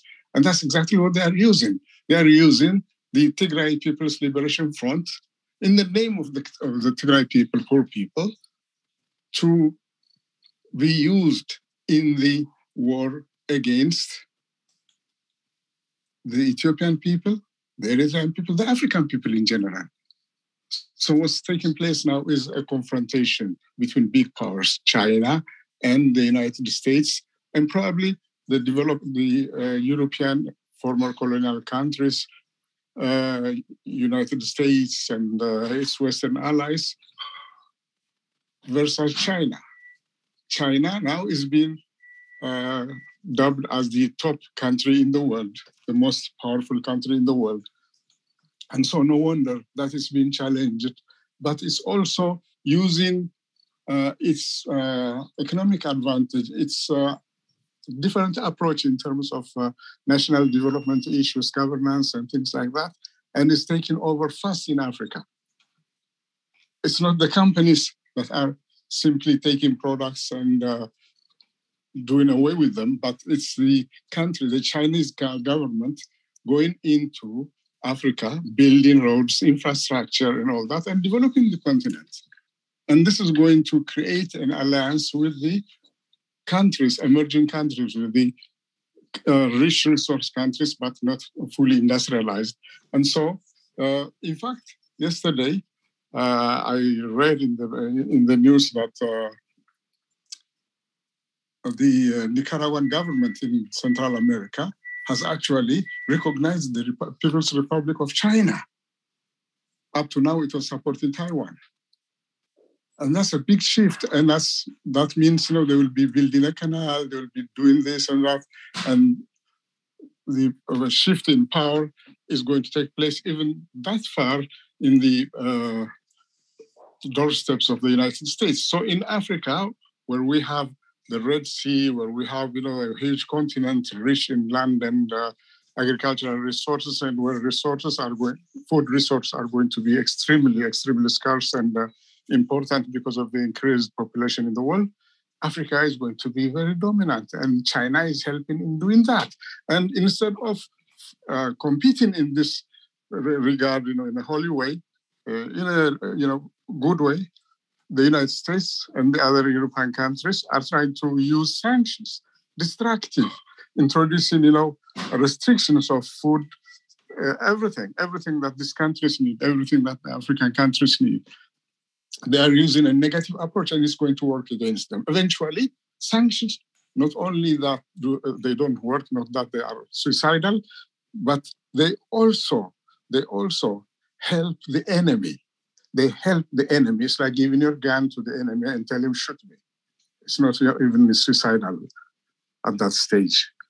And so what's happening is the United States, by following these foolish steps that they call sanctions, intimidating countries and governments and all that, and peoples, they are relinquishing their position in the world. So it's not good for the American people also. It's not good for the American government or country also. It's not good for anybody. Eventually, although there is some suffering involved, African countries are going to benefit from it. I would like to mention a little bit about the Eritrean experience and how Eritrea managed to confront the mighty nations that were supporting the Ethiopian government during the War of Liberation. And later on, after independence, confronted the TPLF-led government for almost 20 years now, under one of the most severe kind of sanctions. We couldn't even transfer money here for family support. Could you believe it? We had so much difficulty. Forget the government that was trying to buy armaments. No, they couldn't do that. Or any kind of imports, they couldn't do that. Why? Because somebody said, this country is supporting this and that group, and all lies, Now we have seen how lies, are also a common way of life, in this political world, especially in the West. They were used against Eritrea 20 years ago, 25 years ago. And so what did the Eritreans do? The Eritrean government solidified the people. The people also stood behind their government, supported their government all the way. And they made so much sacrifice, even if it meant, living under conditions that were full of deprivation, material deprivation, and what have you. They knew that if they resist this, their resilience won them independence, and that now it also is going to help them keep their independence. And that's what they did. And that's what the Ethiopian people and other people who would like to fight sanctions have to learn. The people have to be united with the government. There may be so many things, that may not be attractive, at that time, but that's not the time to fight them. Think about the war. When the United States was fighting a war for 5-6 years, during the Second World War, did people think about anything? No, the war was the most dominant thing. And when the war came to an end, then people started, taking, various things in life seriously and getting married, having families and all that. But during the wartime, the war was the most dominant thing in their life. And so this is what people in the African continent should know, and especially in Ethiopia should understand. When it comes to survival as a nation, they have to stand together. They have to suffer probably so many unpleasant things in life, such as, not having adequate food, not having this, and material things, basically. But the moral satisfaction they get in terms of winning in the end is going to be paying off in the end. And that's what I recommend, to my Ethiopian brothers and sisters. This time will pass, and you will feel so proud about it. And the nation that emerges after this ordeal is going to be very, very powerful. Ethiopia is on its way to becoming a great nation. It's a great nation, but it's on its way to becoming a far more greater nation. And in alliance with people like the Eritrean people, the Somalis, and its neighbors, the region is going to dominate Africa in terms of positive leadership and example, setting an example. And Africa is going to lead the world. Europe is going to be a third world, continent. Thank you.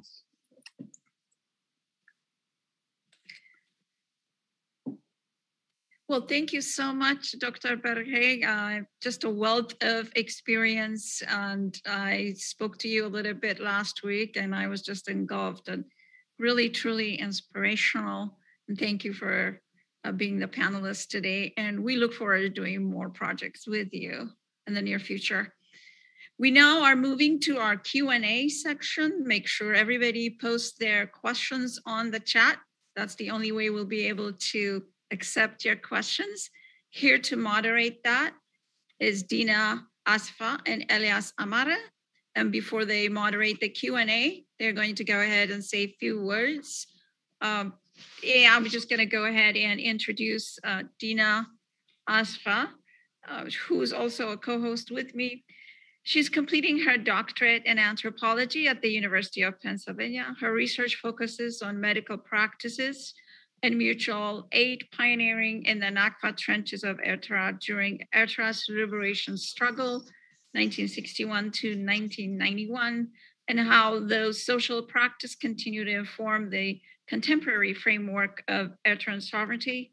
She will briefly discuss how sanctions are understood and utilized from an academic standpoint before she goes to her Q&A moderating.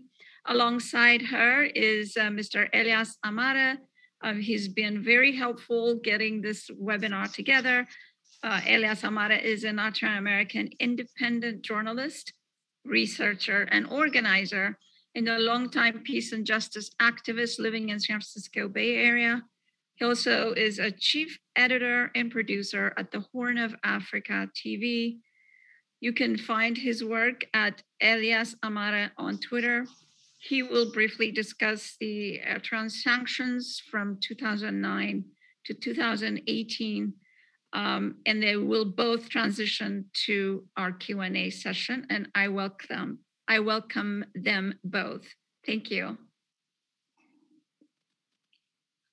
Thank you, Asqual. So like Asqual said, I'm going to be giving some brief comments. I just want to say or reiterate, Asqual mentioned that I'm an anthropologist, and what that means is that I study the social world. That encompasses a lot of things, but one of the things that I do as an anthropologist is study the ways that policies affect ordinary people in their everyday lives. So there has been some academic research on sanctions, what they represent, and the specific ways that they harm people, the most vulnerable people of a society. So in the interest of time, I will talk specifically about one study. A political scientist by the name of Joy Gordon wrote a book so perfectly named Invisible War, which is about sanctions on and in Iraq. She exposes sanctions as a form of global governance. What does that mean? Global governance is essentially a way to control and punish different countries when they do not make political and economic decisions according to major world powers' interests. In recent history, all the evidence, all the history shows that the country leading sanctions negotiations and doing the sanctioning has often been the United States. So reading Joy Gordon's case study about Iraq is really useful in how and allowing us to understand, well, what do sanctions being levied on Ethiopia, what is the reason for it? So I can identify maybe two big reasons. The first reason has to do with the Grand Ethiopian Renaissance Dam and the US's desire to manage Egypt-Ethiopia relations so that it can secure the US's influence over the flow of resources in the Northeast region of Africa. The second major reason that I can identify is the recent peace negotiations between Eritrea, Ethiopia, and Somalia. Somalia is currently in the process of nation building after much internal conflict, which we know, many of us know who have been following the news these last couple of decades, and especially recently, they were TPLF-provoked wars.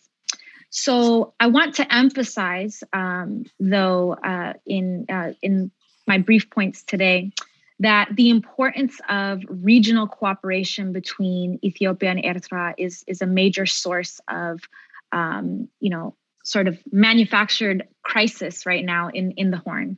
Eritrea is a politically independent African country. It borders the Red Sea. It's a geostrategic location that connects to the Arab world and through the Bab el-Mandeb Strait to the Indian Ocean. And Eritrea does not govern based on directives from the West, United States or otherwise. Eritrea governs according to its own political economic vision, and that vision centers on self-reliance of the people and self-reliance when it comes to sustainable development for our future. This guiding principle of self-reliance is not something that the West wants to spread to other African countries. Some of you may be wondering, why is that? Well, that would mean that Africans would have political consciousness. We would know our histories of being colonized, of being exploited. And it's also not about history, but it's also about exploitation that's happening right now. And so ultimately, this self-reliance means that Africans we would be removing ourselves from the shackles of foreign aid dependency. And this, in fact, is the very reason why Eritrea was recently slammed with unilateral, illegal economic sanctions by the US government. With that being said, I want to pass the baton to my dear comrade, Bitzai Elias Amare, who's going to talk some more about the consequences of charting the path to self-reliance through a discussion of sanctions on Eritrea.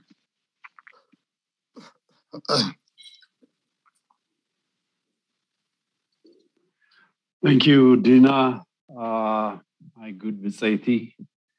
I'm very proud of you participating in this very important panel discussion on fighting the pernicious effects of sanctions. Sanctions kill. Sanctions on Eritrea and Ethiopia are meant as weapons of war. Economic warfare is being waged on our two countries. And I would like to bring forth the importance of solidarity. We are in this together. Back, when sanctions were imposed on us the first time in 2009, 2011 at the UN Security Council, we didn't have much support in the world globally. We were fighting a lone fight against, hegemons of this world. So any voice of solidarity during that time meant a great deal for us. It inspired us, it uplifted our spirits, and Garrison will testify how Glenn Ford's voice during those times meant a great deal for us. A few progressives here and there who stood up on the side of Eritrea, who said these sanctions are unjust and must be lifted, meant a great deal for us and helped us in our resistance. So I say to our Ethiopian brothers and sisters in this moment when sanctions are being prepared, the global hegemon is up in the ante, we are with you. We will defend Ethiopia. We will protect Ethiopia. I'm not saying this in a rhetorical way. I am merely echoing the words of our Honorable President Isaias Afwerki, who said that at a state dinner to Prime Minister Abiy Ahmed, saluting him on taking the courageous step of peace. And he said to him, point blank, do not worry, whatever comes ahead, there will be challenges, there will be obstacles, but together we will defeat it, we will overcome it. And so we are in this together, and we will come what may, resist, and in the end prevail. That is one message of solidarity I want to emphasize to my Ethiopian brothers and sisters. Ethiopia is very important to us, to Eritreans, and to the Horn of Africa region. We want Ethiopia to be strong, the economic powerhouse of the Horn of Africa. And as Professor Berhav Tegergis said before me, Ethiopia has great potential also to become a great power, a great influencer in Africa. It is the seat of African Union. There's great hope. There's great awakening of the Pan-African spirit of resistance. The No More, campaign is being echoed all over the continent and all over the world. And so to our global friends, supporters who are here with us today, I also salute them. I commend them supporting Ethiopia in this time of its need.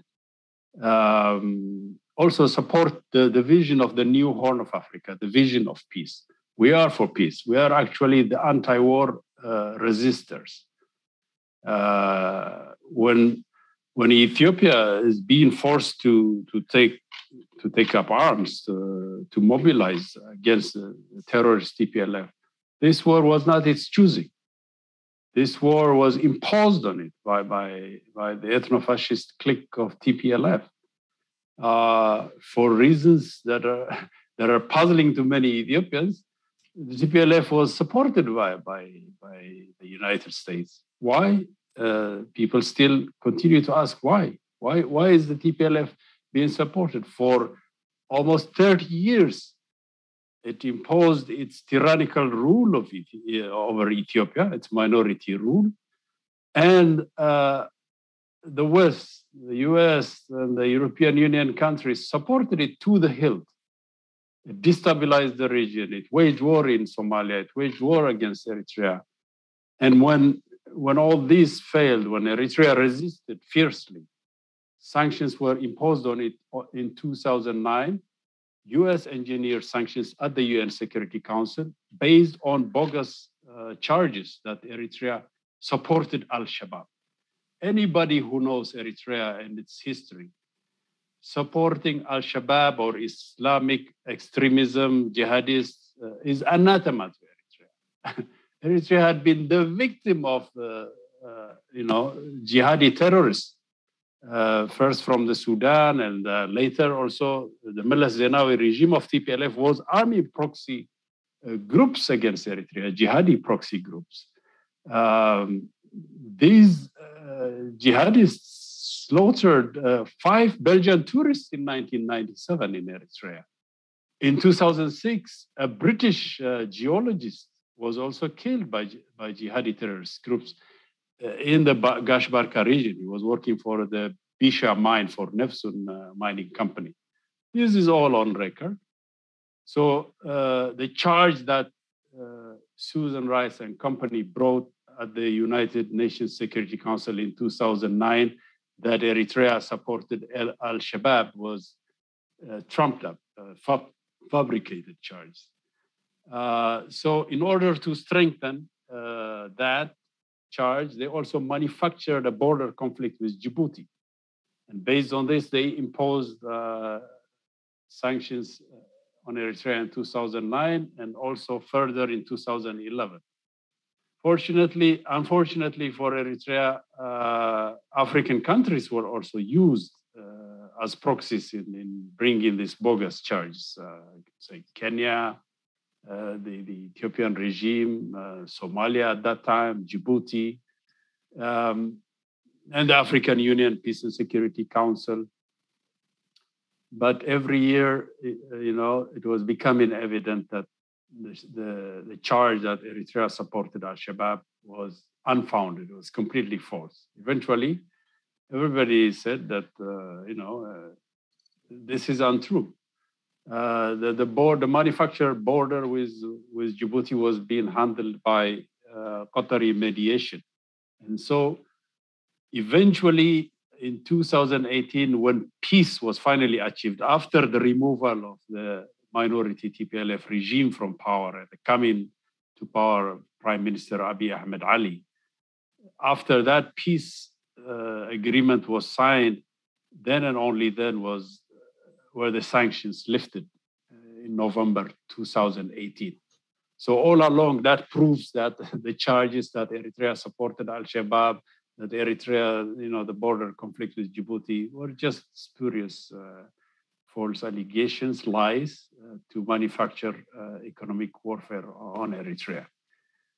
During those 8 years of sanctions, Eritrea suffered. Yes, I'm not going to go into detail. We suffered. It was hardships, but what got us through was that we all realized the entire population mobilized and said, we are in this together. We will ration fuel if we must. We will eat 1 meal a day instead of 3 meals a day if we must. We will not cut off social spending on education, on health programs. You will be surprised to know that during those hardship years, Eritrea registered commendable Millennium Development Goals. It was one of the few African countries that hit the targets of in terms of infant mortality reduction, in terms of reduction of communicable diseases such as TB, malaria, HIV/AIDS, and so on and so forth, in terms of women's emancipation programs. The Millennium Development Goals that Eritrea achieved were not propaganda. The UN itself admits this. One of the few countries to have achieved that. How did Eritrea do this during those difficult years of sanctions? Well, we tightened our belt.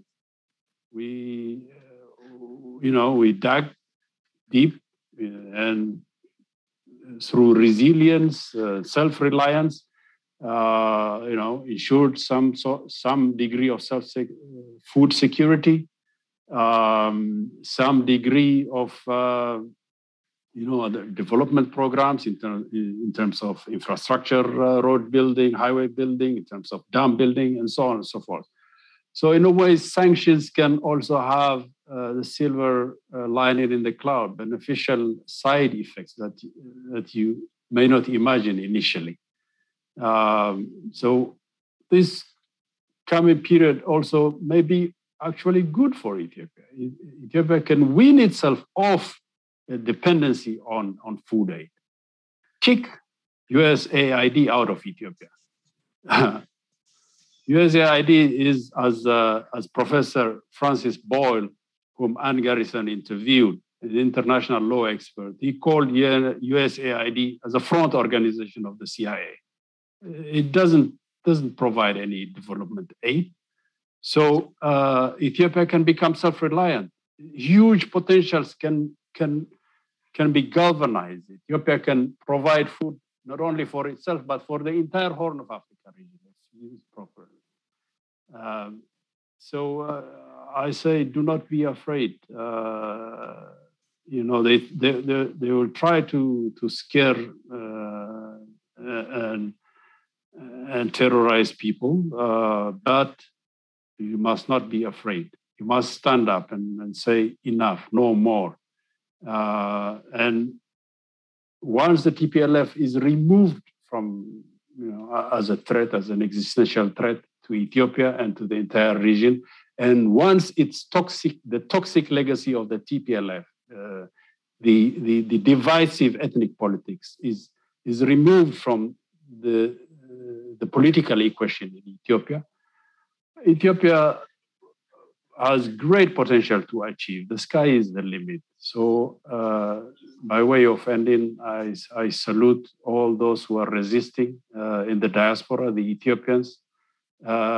Contribute to your country, open bank accounts in Ethiopia, send money to remittance to your country, visit the country as the great Ethiopian Christmas visit that is envisioned, where million Ethiopians from the diaspora will go back to Ethiopia to visit home and celebrate with their people and their families. These are steps that could be taken.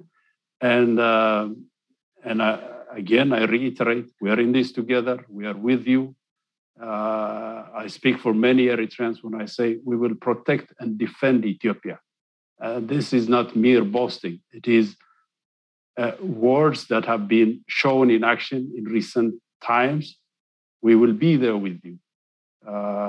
We have been there in the past year in the fight against TPLF. We are not ashamed to say that. I'm sure Ethiopia can handle it now. The end is in sight. In a few weeks' time, the TPLF will be removed once and for all. And finally, Tigray will be liberated from this ethno-fascist kleptocracy. And then tighten the belt for whatever may come. Sanctions are economic warfare, so be prepared for it. And it will start to get easy by the beginning of next year. Thank you. And with that, I conclude my remarks. Thank you, Bitai Elias. So before we go ahead and move on to taking up some of these really great questions that people have submitted, Asqual is actually going to introduce a special guest who is joining us. Thank you, Dina. Yes, and I want to thank both of you for your comments, Dina, Asfa, and Elias Amara. These were really touching words, and we look forward to collectively joining hands in the struggle fighting sanctions. With that, we have Dr. Sanait Senai from Ethiopia, the genocide prevention in Ethiopia. Dr. Sanait is a biosecurity researcher. She specializes in both slow and rapid onset natural and man-made disaster risk modeling and prediction. She has in the past worked with the UN agency and has consistently volunteered for human rights causes. She's a co-founder and director of Genocide Prevention in Ethiopia, GPE initiative that is recently established to raise awareness regarding the alarming rampant ethnic-based atrocities in Ethiopia. And she's actively engaged in that, and we welcome her. So go ahead, Dr. Sanait, are you there? Yes, thank you very much, Asqual, and the entire team for organizing this excellent event. Just to really quickly give a brief background, very in one sentence regarding GPE. Obviously, Benyam has given a really good background on what the ethnic system is like. We first and foremost focus on local solutions, but also, providing ally countries the understanding of the very disturbingly ethnically charged political system that is put in place in Ethiopia back in 1991 when the TPLF and OLF-led coalition took power in Ethiopia.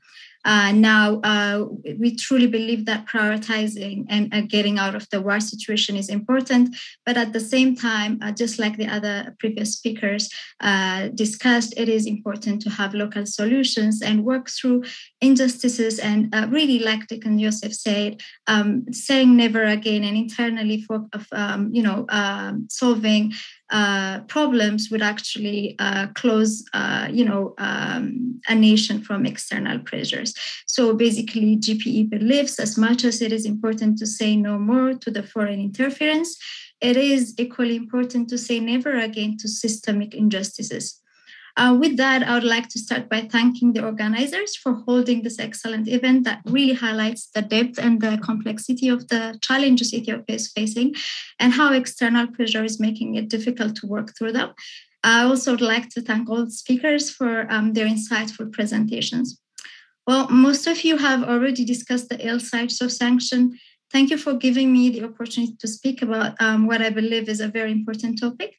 As you have all perfectly highlighted, one way or the other, when external forces use tools like sanction to pressure any nation into any particular corner, rather than achieving the desired outcome, it's usually the citizens of that nation that suffer the most. And frankly, those who impose sanctions end up working against their own interests. And often the sanctions affect the very public it's meant to protect. Well, if that was the intention. So this pushes the public to have a very negative outlook towards the supposed allies. It also creates a people-to-people rift, despite the truth that generally the public never has any ill intention to any other nation's public. I mean, such sentiments are usually cultivated for political means. And we've seen this during the Cold War era and other wars in past, cross-border conflicts and internal conflicts as well. So, but the angle I would like to discuss today is a bit different. We all know democracy can only be maintained by a constant engagement and follow-up of the citizenry, let alone countries that are, just coming to grips with handling dictatorship. Even countries in the West that has been practicing acceptable level of people's rule have been co-opted by corrupt corporate entities. So this usually happens either due to apathy or in cases of countries that have to struggle with external pressure, like heavy sanctions, people prioritize their sovereignty and survival over the type of rule they follow. So therefore, sanctions can actually be a tool that allows states to consolidate power. This has been shown time and again. I'll give a very quick example of an issue that is close to our hearts at the GPE. We believe Ethiopia will have to engage in a peaceful process of changing the ethnic political system. It follows. So the system pits one group with the other. The system sanctions ID cards that label ethnic identities. This should be a no-no, like in the 21st century. We should not be blind to the fact we cannot depend on goodwill of individual leaders because individuals get replaced. And as long as the rule in place allows gross human rights violations with impunity, the vicious circle continues. The political engagement and democratic processes that need to take place to improve our political system can be greatly affected when external pressure and sanctions are involved. Again, we've seen this time and again. We've seen almost instantly how dissent gets discouraged and how people will be pushed to the state when external pressure is applied. It's always security versus liberty. Basically, wherever sanctions are involved, healthy political processes are naturally and easily suppressed in the name of national interest. Therefore, almost with certainty, we can say that those who wish to bring about democracy or whatever change through pressure like sanctions will end up extinguishing whatever democratic process that is taking hold locally. This actually gives excuses for state to become more repressive. Finally, we hope this collective, as well as the public at large, can get it across to policymakers that sanctions are an absolute counterproductive tool to use in any political situation.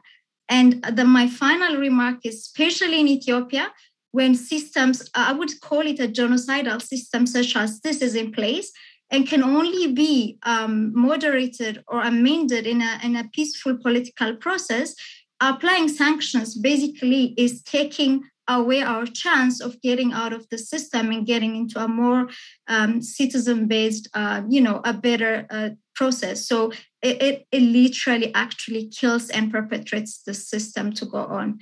Thank you for giving me the chance to speak.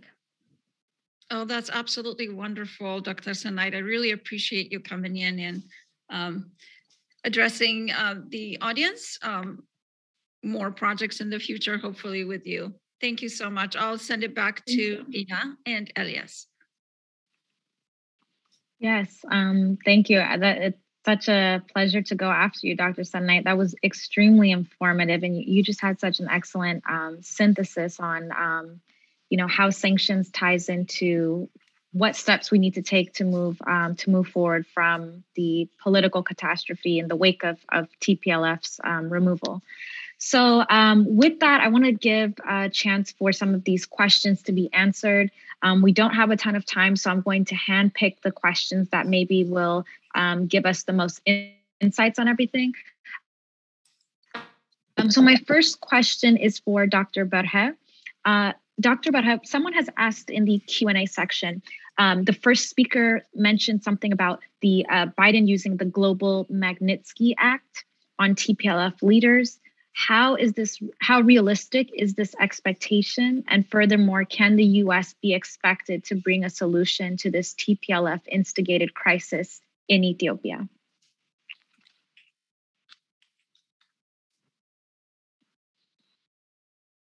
Dr. Berhe, are you there?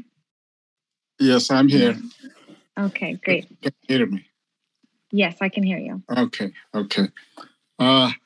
Unfortunately, I was not in at the time, the first speaker was delivering his address.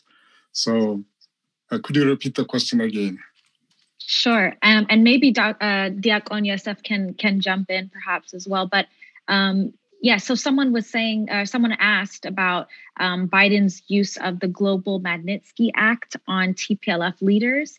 How realistic is the expectation of the US bringing a solution to this TPLF instigated crisis in Ethiopia? In my opinion, very unrealistic, because the creator of the present day TPLF, in terms of the line they follow and the ideology that they have, the program they follow, in short, violent suppression of an occupation of people in neighboring countries, suppression of Ethiopian people, and occupation of Eritrea. That was the agenda. Somebody mentioned it in one of the presentations about the Greater Tigray, issue.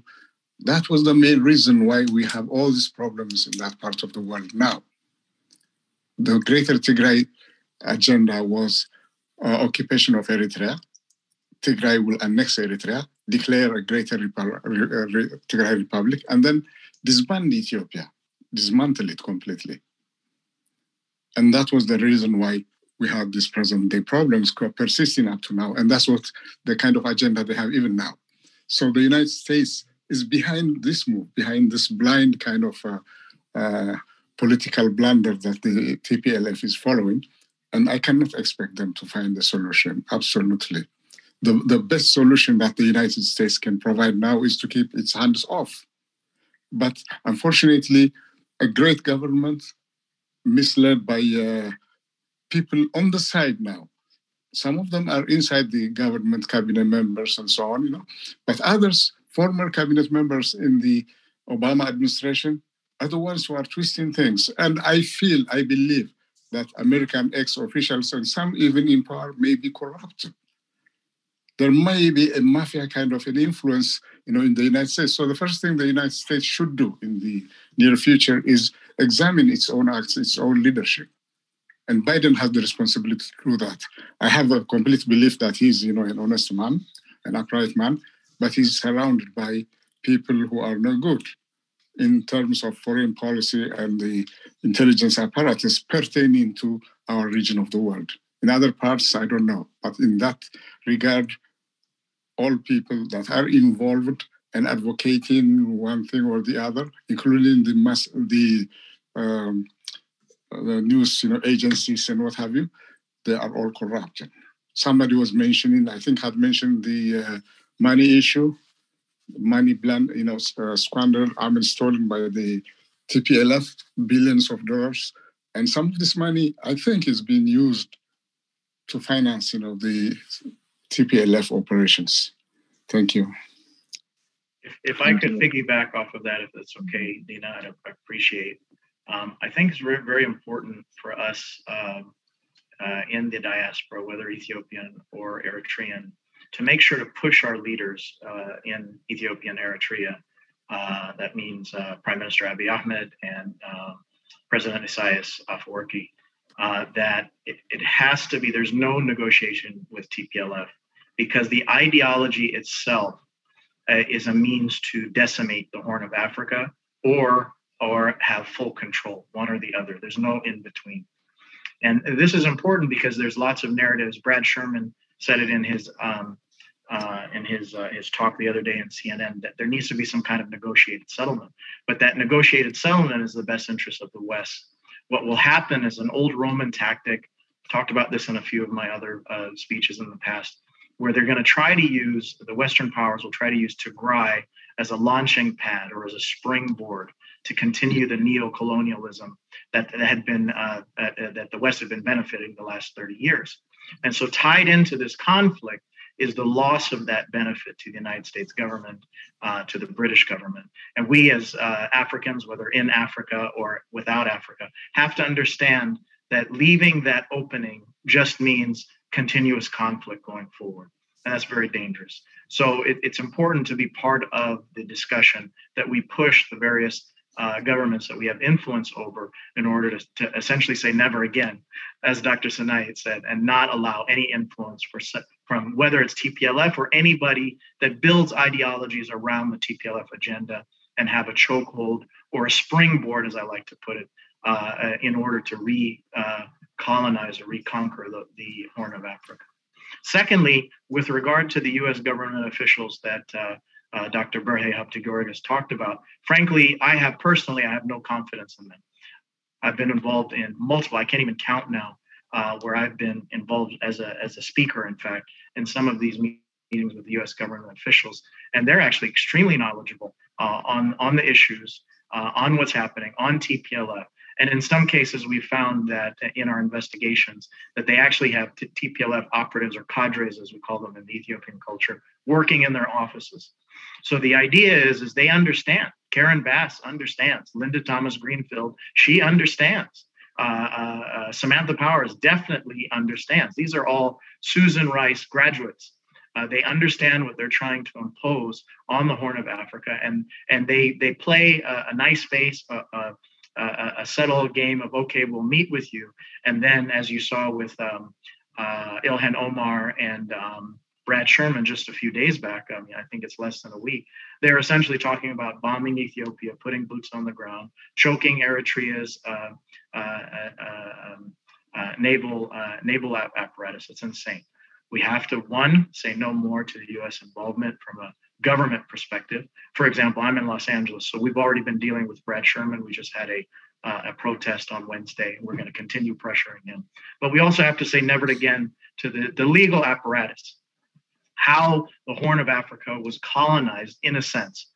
Neo-colonialism was put in place based on essentially the Mullah Zenawi Constitution of 1994-1995. So I just wanted to... Thank you. Thank you so much for giving us those insights. I actually I think that's a really great segue for a question that I have for Diakon Yosef. Someone asked this question. I think it's really great because it's very simple. And so I think that it'll give people much needed clarity. But there's a question by someone called Ruth Strauss. And Ruth's question is, who are the good guys and who are the bad guys? And I think you have some, that might not be a straight answer, but with your experience, your political experience, Diakon, I think that you can give, some clear maybe definitions or some clear frameworks about how to think about different actors in this whole big event. Okay, so really from a very high elevation, if one goes up to 30,000 feet and look down, what is it the West really wants from Africa? What it wants is countries that are ethnically divided and create a political fault line that in turn becomes their way of being able to control these countries. And one thing that we need to be clear about, why is it Ethiopia and Eritrea is so significant? It is so significant because as you indicated earlier, that you have 40% of the world goods are going to pass through them. If we were tucked in somewhere in the middle of Africa, even having a leader like Dr. Abiy or President Isaias, there are really truly are national centric leaders, they wouldn't like it, but they would not make our lives as bad as it is now. So when you've got a very unifying and an independent leaders in conjunction with a geopolitically important area of the world of Africa, then these are a very explosive elements that they cannot follow. So in the case of Ethiopia, this was planned early on. First, Ethiopia should be landlocked. The West decided this long time ago, but make sure that it is in fact under the control of the ethnic divisive regime as like TPLF. And to their surprise, when they turned their face to Eritrea, they found President Isaias was a very nationalist leader. And he especially in having the significance of the Red Sea, they knew that they could not tolerate his independence. So when TPLF collapsed, and in its place, you have a new nationalist leader, Dr. Abiy, that came to power.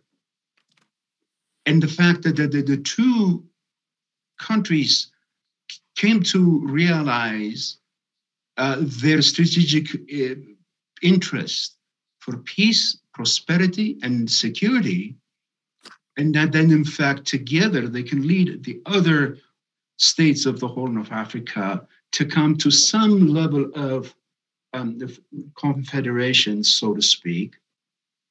An alarm went off. So to answer the question, that fault line that I described earlier has produced close to about 80 ethnic political parties. But among them is the vanguard of this is TPLF.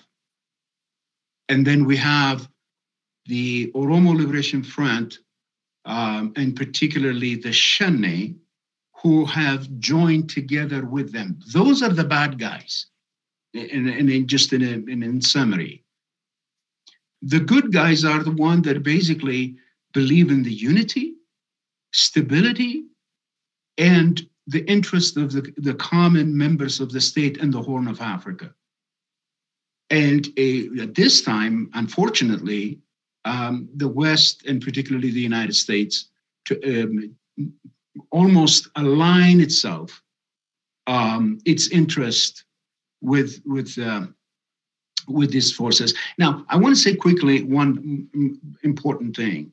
TPLF was a force in the Horn that was a stooge for the United States in particular. And there have been, fully documented historical facts in the fact that the Ethiopian army was used to fight Al-Shabaab and on all of this in the pretext. But it literally, they were the messenger boy for United States. Now, however we look at this, and this is the pretext under the pretext of fighting terrorism. Well, when Ethiopia finally had to deal in fighting its own terrorism, the so-called a country with a strategic alliance, which was Ethiopia, is now being stabbed in the back by the United States' full support of TPLF, the terrorist organization. And you couldn't even make this up. I mean, you can't even write this up and to make it believable. And so I want us to understand in this that our sovereignty comes first. And, in the case of Ethiopia, it's no surprise that we are, in fact, have never been colonized. And it is truly something that they have taken grudge on us for this reason. So whenever you bring in a force like a TPLF into the mix, that absolutely does not really feel that sovereignty is that sacred for Ethiopia. The West embraces it. And so I just wanted to say, and there's a lot to be said about all this, but I just want to say the bad guys are anyone in Africa that you find that have organized themselves under the ethnic fault line, make an ethnic-based political vision, are in fact the first susceptible people that would fall under the ones that basically will surrender the sovereignty of their nation to essentially be a go-to people for the West. Those are the bad guys. So now faced with a sanction, we're told unless we empower those people back into the political field, that the United States is going to use sanction against the countries that advance the national sovereignty of the country. I don't know if I answered the question, but I'm trying to sum up this by saying that ethnic politics is our demon. And at the end of the day, unless we rooted ethnic politics out of Ethiopia, Ethiopia will never have peace. The flesh and existence of TPLF, that we can conquer it, but the soul of TPLF is ethnic politics. And that needs to be also defeated. And that's why I truly congratulate and hail President Isaias, because he absolutely unequivocally revoked any sense of ethnic politics. You can make ethnic politics even from a small country that has diverse tribal and affiliation. One can make, Somalia was a good example of that. But the fact that he absolutely would not tolerate that, that should be a good advice to Ethiopia as well. So thank you. That's my answer for the question. Thank you, Diakon Yosef. You hit the nail right on the head, so to speak. It resonates with me a great deal. I agree with you. Ethnic politics is the demon, not only of Ethiopia, not only of the Horn of Africa, but of the entire African continent. Imagine we have thousands and thousands of ethnic groups in Africa, and if you go along the TPLF ethnic politics lines, it would be chaos and disaster. So with that, I segue then to the next question from Horn of Africa TV live chat. I will direct this to Professor Lawrence Freeman, because I think you have addressed it. I heard one of your interviews with Geopolitics, something, a YouTube channel 3-4 months ago, where you talked about the China-US rivalry. And I'll read the question and then add on a few of mine. The question says, it's from a guy or a girl who goes by the name of Red Sea Youth. Could you please ask one of your panelists, isn't Biden administration aware by pursuing its interventionist policy in Ethiopia, they risk pushing Ethiopia to look towards its rival, China? So, which brings us to the geopolitics question. So, your view on geopolitics, if I understand, you're not enamored with that term, geopolitics. What is it, if you can elaborate a little bit, and then go to what you said in that interview, where China and the United States can actually cooperate to bring about development in Africa instead of unnecessary rivalry. Having said that, I salute you for going to Ethiopia, sir, showing solidarity, very, very important. We are very, very proud of that step that you took in this time of need. And I'll let you answer the question. Thank you. Thank you very much. I'll be happy to participate in this discussion. It's been extremely informative. basically what I've been looking at for many, many years and decades of studying this is in Western governments, you do not actually have a homogeneous or monolithic government with a clear purpose. You have various factions and you have changes that go on over the time, over the 230 years of my country. I've seen political leaders represent the interests of the United States, and I've seen our political leaders not represent the interests of America as it was founded. In the Western governments, and it's not just the United States, although I'm most familiar with it, is you have a grouping that I would identify as a geopolitical oligarchy, people who have great financial political control and see their doctrine, which I call a disease of the mind. But their doctrine is that the world is like a game board, chess or checkers. It's fixed, it doesn't grow, it doesn't change. And the main purpose of this geopolitical faction is to be on top, to be in control, and to use whatever powers and manipulations and capabilities, financial and political, to maintain that control. And that's been their view of Africa. This geopolitical faction does not care about the development of Africa. They, in fact, oppose the development of Africa. They're not interested in raising the standard of living. They're not interested in eliminating poverty and hunger, which I know can be done.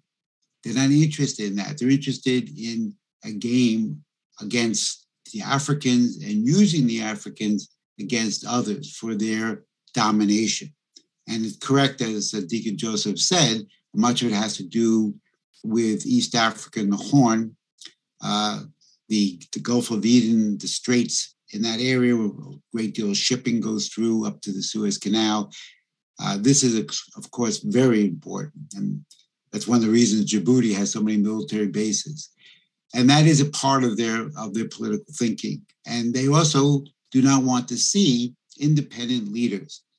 And I agree with Deacon Joseph that ethnicity is a demon. I call it a cancer on society. I've opposed it since I first stepped off the plane in Lagos and saw what was going on in Nigeria in 1994, and it continues to go on. And as you study the history of Africa, you see that ethnicity destroys nations. And the British used it, created it, fostered it. Ethiopia did it to itself after the 1991 overthrow of the Derg. And this will be a tool. And Deacon Joseph is right. Until this is eliminated, Ethiopia will never be a whole nation. We have to, as I said in my lecture a couple of days ago in Addis, we have to have a unified Ethiopia where citizenship of a sovereign nation is primary, not what ethnic group, what biological bloodline you have, what piece of territory you came from. We are all human beings because we're created in the image of the Creator with the potential of creativity. And that's what unites us and makes us human. The problem we have with the Biden administration, and this is my best assessment at the moment, is that President Biden is a well-known political figure. I don't believe he wants to have a war. I don't believe he wants to see death and destruction in Ethiopia. I don't think he wants to see regime change. I don't think that's what his outlook is. I don't think that's what his stomach can take. However, that's not the determining factor, because in the Biden administration, you have a group of people committed to this geopolitical doctrine, and they've already been named. I mean, you have people like Samantha Power, who was the single leading individual for the military overthrow of President Gaddafi, which destroyed the Sahel. And hundreds of thousands of people have suffered across the Sahel from northeast Nigeria to Burkina Faso, and will continue to suffer probably for years to come. They know what they're doing. They want people in power who they can manipulate, and they want people in power who will carry out and continue their, or at least correspond or work with their geopolitical doctrine. You have people, of course, Susan Rice has a low position in the Biden government because she couldn't really have a high-profile one given her track record. But she nevertheless is in the government. And we know the others. Gail Smith, I believe, at one point actually was aligned with the TPLF. And therefore, President Abiy doesn't play that game.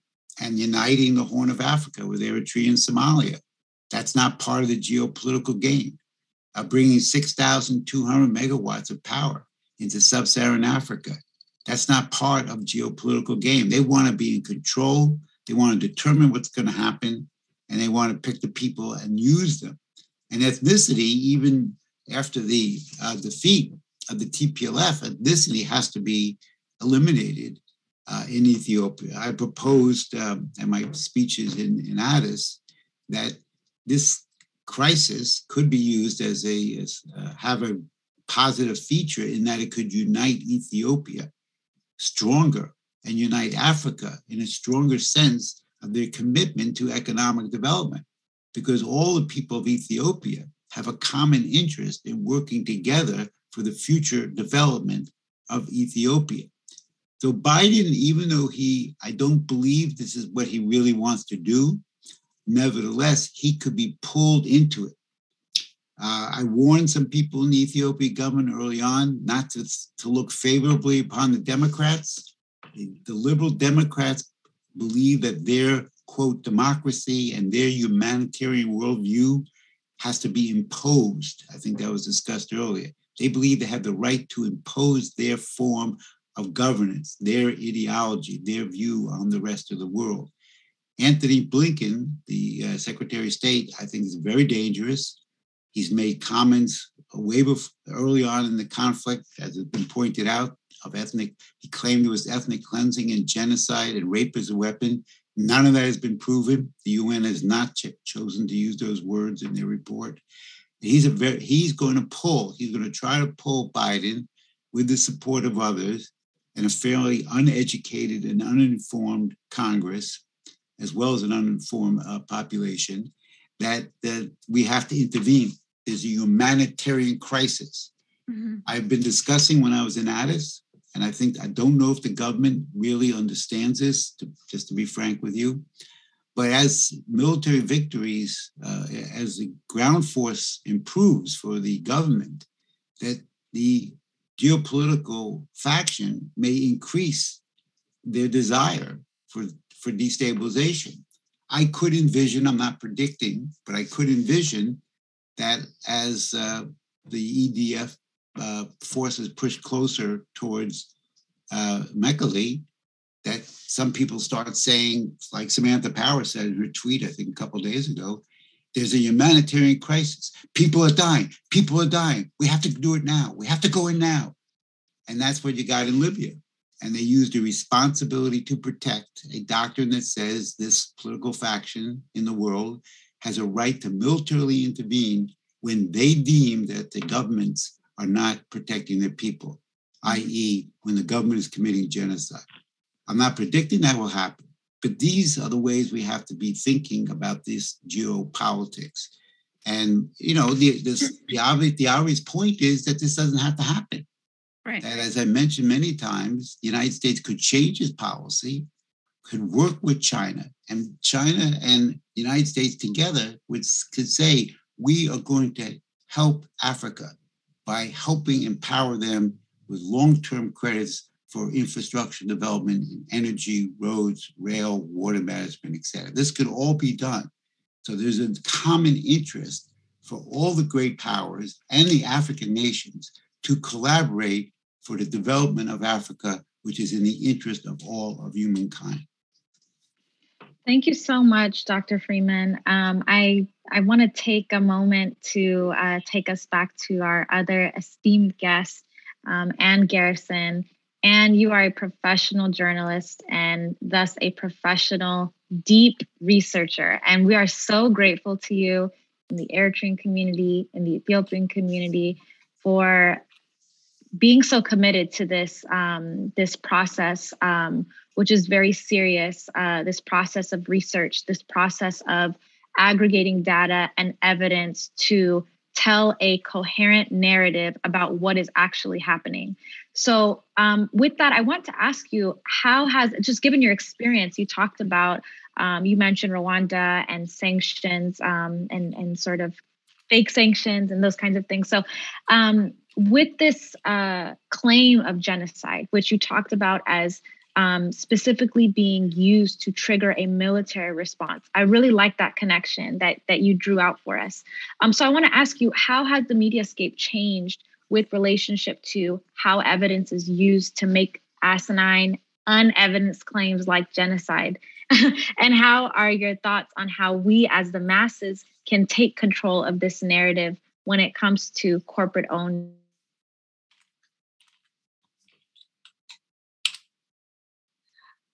Well, I said some of that in my remarks. I'm not sure whether the person who is asking that question was here at the time, but I said I would encourage people to stop putting all of their energy into criticizing the mainstream media, or the mainstream, the corporate and state media. And in a corporate state like the United States, it's more or less the same thing. I was at a demonstration where people kept chanting CNN fake news. I am repeating myself here, but I would like to encourage you to pay attention to the independent media. I gave some examples. Black Agenda Report, where I'm a contributing editor. It may seem odd, but I'm the one white contributing editor because of the amount of time that I've been willing to commit to understanding Africa, and most particularly what the U.S. gets up to in Africa. Lawrence Freeman's blog is great. There's somebody who has joined us here. Brother Warren has a blog talk radio show called Wake Up New Orleans, which I've noticed has a wide audience, well beyond New Orleans. The Gray Zone is probably the most important investigative outlet we have now. Mint Press News is also an important investigative outlet and journal of opinion. Consortium News. I produce radio for Pacifica Radio. And in fact, soon I have to go and voice the narration for a show that we're doing this week. Our Pacifica's national show, COVID, Race, and Democracy. I can't endorse Pacifica Radio across the board. It's a very mixed bag. There are stations all over the country. The show I work on is heard in New York, Washington, D.C., Houston, and Los Angeles. And, I'd say I agree with about half the programming. The same is true of another outlet I write for, the Black Star News. I don't agree with everything they say, and it doesn't really have an editorial line. The same thing can be said of Counterpunch, but it doesn't adhere to the talking points of the State Department that are given to us through the corporate and state corporate news. So I said some of the best advice I could give is to turn it off. Just turn it off and encourage other people to turn it off. I have noticed that educated people who tend to be the kind of people Lawrence was talking about, people who have liberal values within the United States, they tend to read the New York Times and the Washington Post and consider that they are well-informed. If see, Lawrence is nodding along with me, if they read those two publications. And it's very hard. It's very difficult to challenge them. I mean, I have a lot of well-educated family who feel this way. I say, what are you reading? The New York Post and MSNBC, which is like Democratic cable news. Rachel Maddow's my favorite. Rachel Maddow, but but like I have, as I said earlier, this is changing because young people in Binyam, I think, would probably confirm this, that they prefer web-based media. So if you can, share news from the outlets that I'm talking about, and don't expend all of your energy throwing yourself at CNN because they're a lost cause. Does that help? Yes, thank you. And thank you so much again, Anne, for reiterating that. I think for a lot of people, I mean, you described yourself, right, as a socialist. And so I think this is a turbulent time for people's personal sort of, journeys of like political consciousness. And so grappling with, how to organize and where to get information and how to do analysis is so important. And you need people to sometimes point you in the right direction. And so, like I said, we're grateful for your work and for making it, simplifying that process of just figuring out what do we need to do next? How can we arm ourselves with the right information? I just thought of something I didn't mention. The search engines that we all use to search the web are important. And I have been turning to DuckDuckGo, not relying simply on the Google search engine. The results, at first they were questionable. This is nonprofit. It's a nonprofit organization, DuckDuckGo. And the results are different. If you go up and switch your search engine, even if you're using the Google Chrome browser, you can switch to DuckDuckGo as your search engine. And the results are different, and they're getting better. And the outlets that I mentioned are more likely to turn up. Can you spell that, Anne? Is that DOTGO? No, it's duck, as in duck. Oh, okay. Duck, DUCK. Yeah. DUCKGO. DuckDuckGo. Okay, thank you. Yeah. I have a question here, Dina, for John Filippo. It's from Susna Tefera. She says, to the attorneys on the panel, do you see any cause of action that can be brought either before international or US courts to hold certain individuals, entities, especially in light of the increasing credible evidence that US government representatives are indirectly pursuing regime change?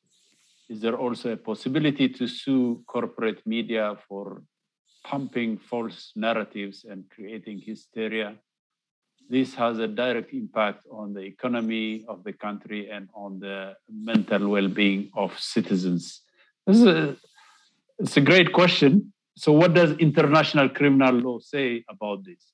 Can we bring certain US government officials to The Hague, to the international ICC, for example, for waging economic warfare unjustly? Well, let me make a few comments, because I'm a lawyer. I like defending. I like international law and the freedom and justice that is established by our international legal system. I was very involved in the Rwanda, defending people accused of genocide in Rwanda and trying to fight. Like, we have a big problem with Paul Kagame, who goes around intimidating people in Canada, and people sued him in the US. And there's a lot of problems about immunity, state immunity. There's a lot of problems about political will. There's a lot of problems about cost of suing in a US court. So it's a very, and I mean, in the Canadian legal system, there was a project to sue the Canadian government for discriminating unjustly against Rwandan refugees based on fake refugee stories. And it's so difficult. And I'm a Canadian, or Quebecois, and I think that your country is very litigious. You want to sue all the time. In Canada, it's a bit that way too. And sometimes I want to sue people who insult me. But I'm not a great advocate of going to the courts. There are times when it could be possible. And I think that there are times when the international world is changing and there's such a great change in multilateralism that there may be recourses. I really think that in Palestine, there will be some recourses possible, say in Canada. But now I want to go back to the ICC. The ICC is not to be trusted. The ICC, Karim Khan, new prosecutor, who actually I know him, I could chat with him, he said for Afghanistan, we're not going to go after the US, we're going to talk about the Taliban. The Taliban fought for 20 years and got rid of a colonizing power. You like them or not? Apparently they've changed. That's what everyone says. I don't know. I'm not there. The US has $10 billion of Afghanistan money. So the ICC goes after generally people that are not, they're like your government. I mean, I could see them trying to make a complaint against Mr. Abiy.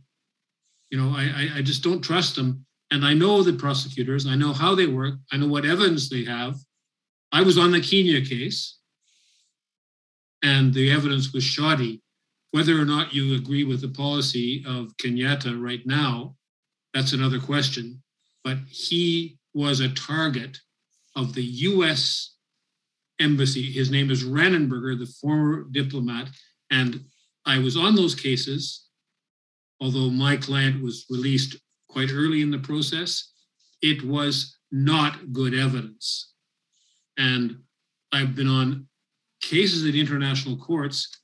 Generally, and I mean, there's obvious, most of the time they charge first and then try and get the evidence, invent the evidence afterwards. That's very shocking because in Canada, well, most people who are charged with drinking, driving, or beating or murder, there's usually something there. I'm not saying there's not terrible racist stringing up of people in the US or even in Canada, but the international legal system for prosecution doesn't work. It's not intended to work. And if you ask people, if you know Ramsey Clark, Ramsey worked with us in the ICTR, the London Tribunal, and he said these cases are just another form of war, just like we said about sanctions earlier. So we should be sanguine about it. We have to use law. We really have to use law. And I'm in favor of using law to advance the case, for example, of your country. But the recourses are not, you're not going to get, Mr. Deacon, the deacon said, I don't see his last name, Deacon Joseph said, no ethnic politics, all right? Let's stop ethnic politics. It comes from the people. That's where it really has to go. And if you know Glenn Ford, because Glenn Ford was one of the four, everything, power to the people, that's where it really comes from. By the way, his book of his writings is available at Black Agenda Report, and it's worth reading. I'm just starting. Thank you. Thank you, John. Thank you.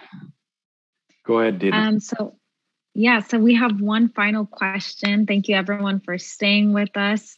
The final question came in, and the question is there, a case study that shows, or that you all could discuss, that shows a successful strategy or maybe sets of strategies against U.S. sanctions? So I think that question might be good for either John or for the deacon. But if you all could just give us your response, and then we'll go ahead and wrap up for today. Thank you. The deacon, or? Yeah, there's another question that came in with it, which is, do change.org and so forth, these kind of platforms, do they really work and are they effective? So go ahead. Go ahead, John. Well, first,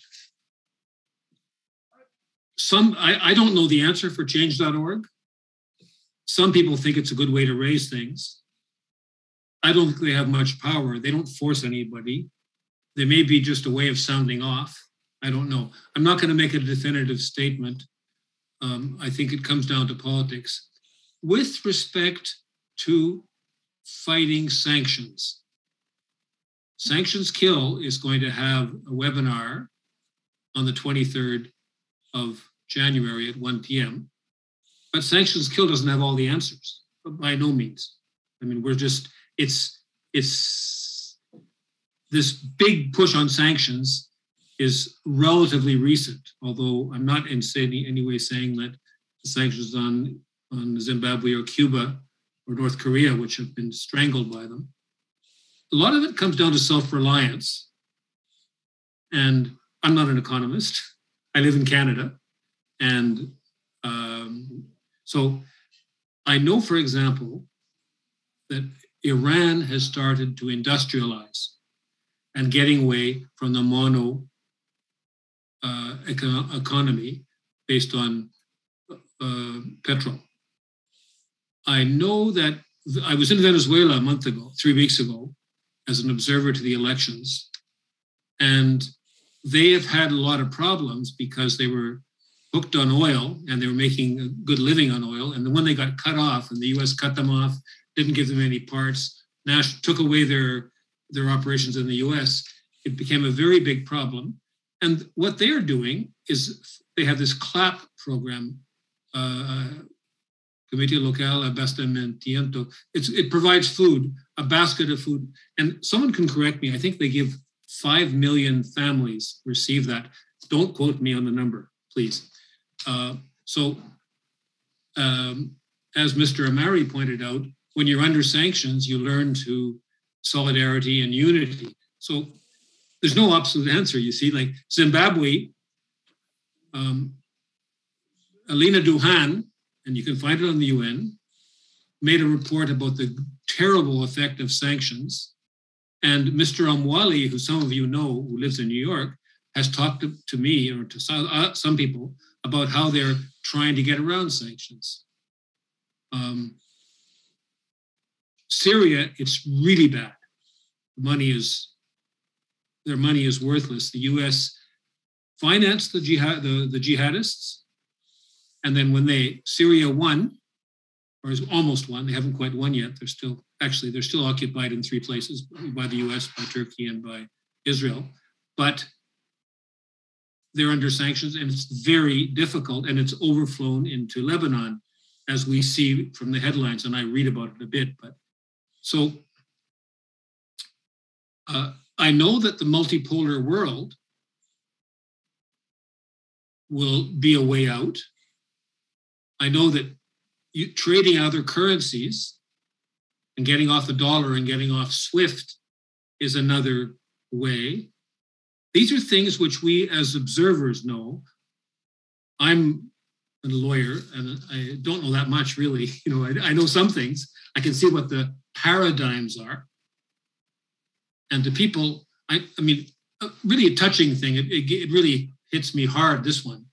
Alex Saab was a brilliant and well-to-do businessman who became Venezuelan in 2004 and helped the economy of Venezuela to build houses for 3.5 million people. And on June 12th, 2020, he was traveling to Iran to get medicine, oil, and food for Venezuela. He was one of the geniuses in helping Venezuela bypass sanctions. He was stopped in Cape Verde, detained, taken off the plane. He was a diplomat with diplomatic papers, which were provided on a fake Interpol warrant given the next day. He was tortured, held in dark, separated from his family, and the regional human rights court got him out of jail eventually and ordered him released and pay him an indemnity of $200,000 on March 15th last year. And there's a lot of litigation. He was very well defended. And on the 16th of October, he was sent to the US. And what they wanted to get information on how he's helping bypass sanctions. So this is what we're talking about.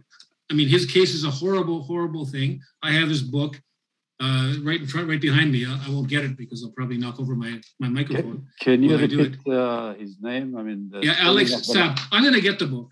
Hang on, please. Yeah, it sounds interesting. Sorry to interrupt, but since we're talking about tools of fighting sanctions, this might be a resource that our listeners can. Here it is. Here it is. Saab, S-A-A-B. Okay. Yeah, Alex Saab. And actually, his case is a very important and it related to what your country is facing, what we faced with the Meng Wanzhou case in Vancouver. And this man his book is it's very touching because he's in solidarity with Venezuela and fighting against sanctions. And in Sanctions Kill, we are supporting Alex Saab. And well, I could carry on about this, but the time is flying. It's 6:15 here in Montreal, 6:15 on the East Coast. And so, see, I don't really know how to fight sanctions, except that countries in their sovereign way learn to do it. I mean, you know the stories about Iran sending oil. The U.S. stopped one freighter, and then last June, I think 3 Iranian oil, what's the term? Boats. I can't remember the term. They got to Venezuela, and the U.S. We were scared they were going to stop them, and they didn't. So this is kind of what, and I'm sure that people from Ethiopia and from the ministry and from the economy in your country are. I hope they're getting ready to study this. I'm sure they are. If they are as intelligent and resourceful as the people attending these meetings, they must have a pretty good idea of what they're going to do. Obviously, we have to support them. Thank you. All right, Deacon Yosef, I believe. Yeah, Deacon Yosef. It looks like we're coming to our end, and so I don't come back, and then I just wanted to address some things. Which we've been in this session for 3 hours now, and truly appreciate all the panelists. I learned a lot. I think there are few actionable plans that we can walk away with. Maybe what we should do is get together privately and see how we can be able to come up with actionable platform for our constituents to participate in. We understand the level of sanctions are different every time.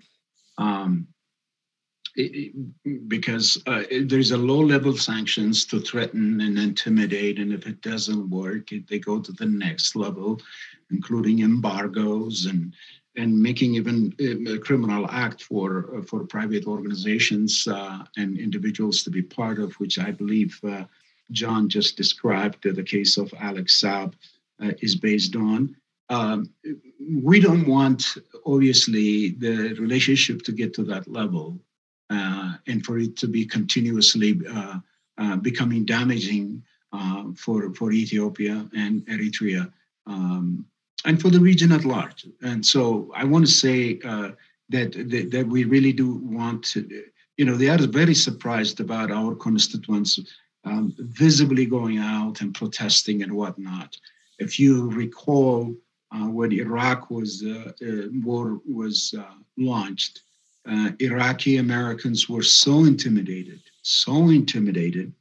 that they did not protest. We didn't see them as we see today, and that's true also for Libya. When their country was bombed back to the Stone Ages, you did not see the protests that Ethiopians and American and Eritreans are doing now. Just let me pause for a second to turn the lights on.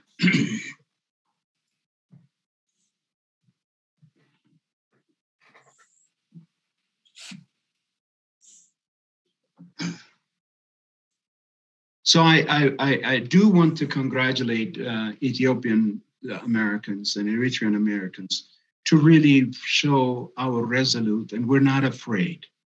And this is a new phenomenon. I want you all to understand that.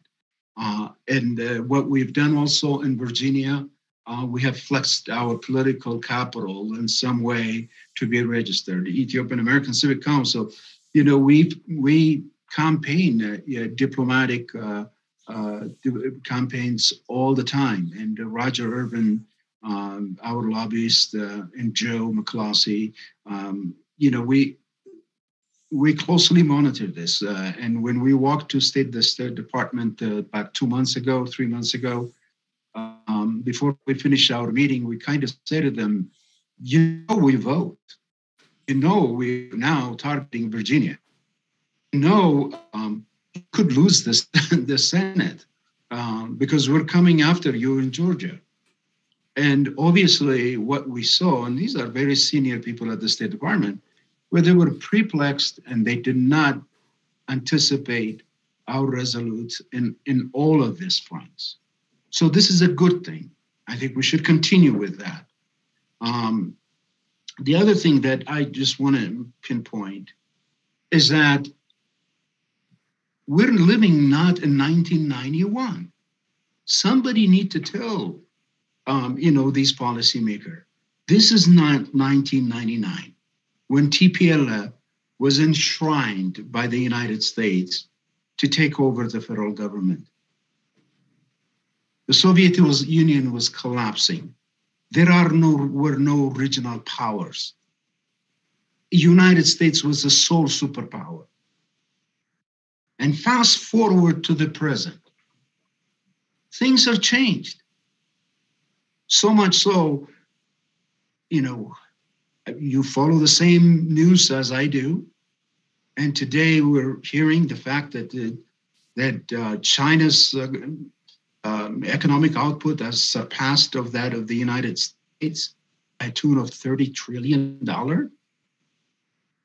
And that regional powers are the shakers and movers of geopolitics.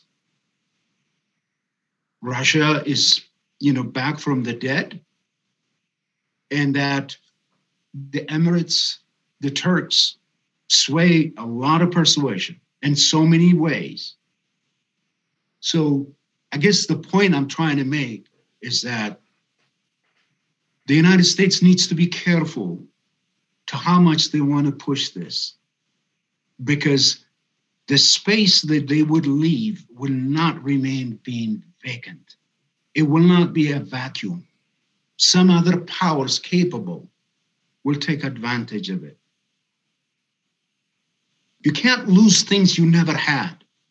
So all these competing powers, they didn't have that sway that they had in the region as the United States did. So in this game, at the end of the day, it's United States to lose. So they need to cherish this. We're bound to complete the GERD. We're gonna be a power generating nation. We're gonna align our interest with Eritrea and Somalia. And the epicenter of the region is going to be in these nations. Red Sea control, at least in a meaningful way. If you think one country by itself, you can quarantine it and economically suppress it as they did with Eritrea, would not give them the leverage to have control over the Red Sea. Wait until you see the joint cooperation between these countries, because they are destined. They're people in so many ways, and for most people that don't understand, Ethiopians and Eritreans, we are one people, okay? We happen to have two countries. And this essence, this understanding in the region in whose hand it will fall and whose global interest it may serve, the United States policymaker need to seriously consider and think about whether sanction is a good way for them to get about in making their point. So I want to say, I really want to thank, I know there's a lot of things that we can talk about, but I'd like to thank the organizers. Asqual, you've done a phenomenal job in putting together this really powerful webinar. And I want to thank Ann Garrison and John for you to be the bridge for us to break out from our own ethno-center and to assimilate more to the general community and to people like yourself who truly have a wherewithal in dealing with these sanctions. All of these illustrates example that John shared. You know, I suppose sanction didn't start on Ethiopia. You know, we all wake up when it happens to us. You know, where were we when they invaded Iraq? We thought it wouldn't affect us. Where were we when we saw Libya being destroyed, or Syria being, Yemen, or Somalia for that matter? But when it happens to us, first of all, it feels different. The second thing is that we think that they created sanction out of, you know, the thin air just to make life difficult for us. No, the truth is it has happened. It has been utilized. It's been weaponized. And the history that John shared truly explained to all of us that this is our turn. Now we got to fight the good fight. And so I just want to say that this webinar is the first one that, you know, us definitely doing it for the first time. It may be the first time that our civic organizations around the country have tried to establish for the first time. And with that, we need to continue to broaden the coalition, even to bring in more forces to reckon with this crisis that is unfolding before our eyes. One more thing, Ethiopian American Civic Council, with the generous support of many of you who have supported us, who have financed it, who you have underwritten our ability to be able to hire lobbying firm, public relation firms for us to be on the news wire, and so that we get our voice to be heard globally. We are now finishing up the year, and I believe in the week December 30, and let me just check the date. We may do it on a Sunday. That would be January 2nd, an annual report of all our work that we have done. And I hope you also join us at that moment. But I want to thank you again. This is a very, very, very important time that we are living. History is unfolding before our eyes. The second Adwa, and for some of you who don't know what Adwa is, please, it's spelled as ADWA. It is a historical battle between Ethiopia and Italy, where we won in a European army and really shattering this indispensable power that the Europeans had on Africa. And I guess we're living again on that battle today. And the exception is that we're not just fighting one country. It looks like a number of countries altogether.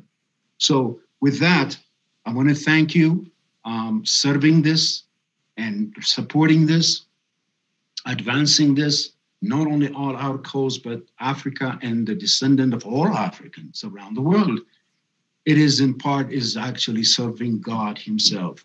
So I want to thank everyone for coming tonight, and God bless all of you. God bless Ethiopia for with his mercy, as he's always been with us all along.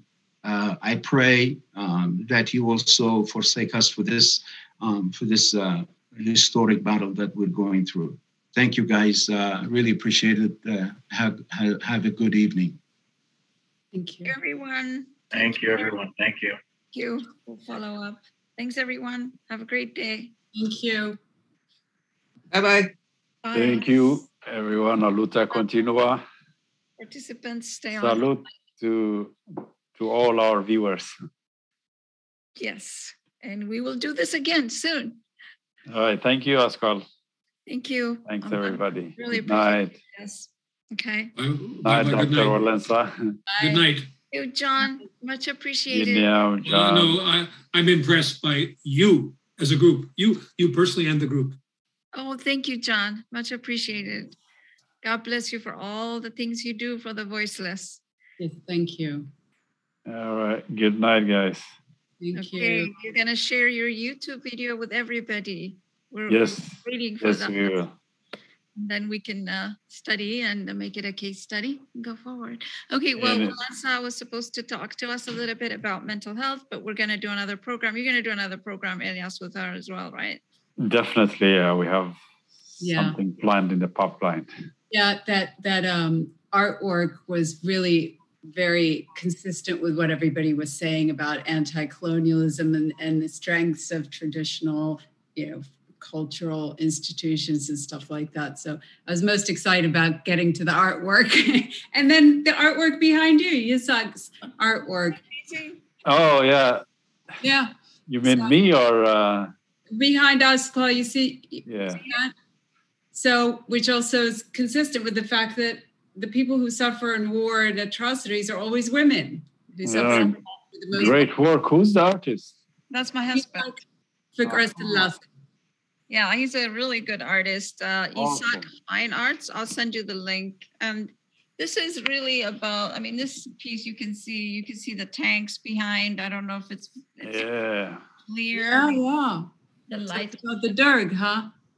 War, the war. The horror of war, yeah. Yeah, and it has a shape of Africa. You could see it as a shape of Africa. Oh. That's what I thought, yeah. Yeah, when you zoom in, you could see that basically it's the woman that's carrying the burden of all of it. Carrying her children. She's trying to breastfeed, but there's nothing to breastfeed because it's all dried out. Here it's I don't know if you can see, but it's all dried out. Everything's dried out because of the war and the tanks. And basically, here are the tanks. The tanks are here burning. They're burning up the mountain. Yeah, I see them now. You're right. Yeah, burning them all up. Like the TPLF is doing, burning everything up. Yeah. And there's the woman. Look at her. Is it oil or acrylic? It's oil on. It's oil on canvas. All right. Very beautiful. And on the bottom of it says Psalms 150, Mazmura David, 150, and verse 102. It makes you read that, and David always talks about being abandoned, but the Lord helping him. Mm-hmm. And so here also the woman is walking. You see it with. Yeah, I see that. Yeah. 2 children, and then the children in the middle is silhouette. You can't see him. There's a children in the front and the back, but the one is gone, as if he doesn't exist anymore. Powerful. It is really powerful piece. I'll send you a picture. Send us the link. Does he have like a website or? Yeah. He does. I'll send it to you. Yeah. There's some amazing African artists, Ethiopian artists that really, to me, it's like they're more kind of aware and philosophically exactly where the world is and the things that we're thinking and questioning. Yeah.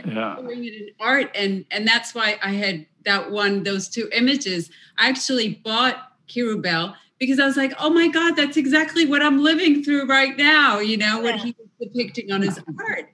And I'm just amazed at how the Ethiopian artists are just so aware. Philosophical. Huh? And it speaks to you because they're going through the same experiences that we're all going through. So we have a collective experience. And they are able to, the inspiration comes from that. So, yeah. Yeah. So they're amazing Ethiopian artists right now. And I think that they're so undervalued. It is. Yeah. Like you can buy them for.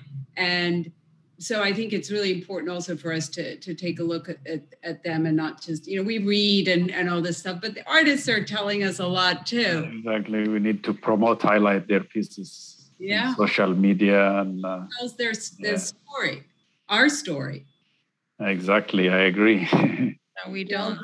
Writing, but they kind of, and it's very, art is very powerful. Like that's very powerful. Yeah. I have a good artist friend in Seattle. His name is Yigzao Mikhail.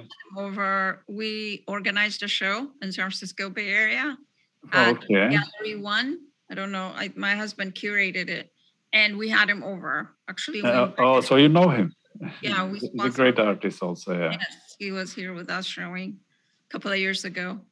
A few years back, when we brought Glenn Ford to the Eritrean Festival, my wife framed this beautiful. I don't know if you can see it. It's way at the back. Yeah, he calls it the horn musician. Beautiful art. So we kind of gave to him as a gift a special signed poster framed nicely. And to the day that he died, whenever I called him, he said, "Yeah, I have the painting at the back of my office." So yeah, we have great artists that we need to promote. Yeah. And so I think that's great. Recording stopped. Oh, I didn't realize it was still recording. Well, that's good. We're talking about art. It's important. It is important. I didn't know that this was being aired live on. Oh, it was being aired. You're live now, so I'm going to stop the live stream, and I'm going to say goodbye, but not a real goodbye. No. Our webmaster did stop it, I think. So let me show you. I want to show you this is my Addis Ababa. Can you see it behind me? Yeah. Oh, you can't see it. It's a bit far, but yeah. So it's Addis Gazahagan, and anyway, who painted it? Addis Gazahagan. So he's a well-known artist in Addis, and I was telling us, when I went to the Hyatt, he had a huge painting. It's very like this, but more of the buildings in the lobby of the Hyatt. But this guy is my absolute favorite. Let's see if I turn the light on. You see this one? This is Simeon Mountains. Yeah. And this guy's very interesting. His name is Lekun Nahusene, and he writes in Amharic secrets in his paintings. The only thing I can read is Ras Dashan.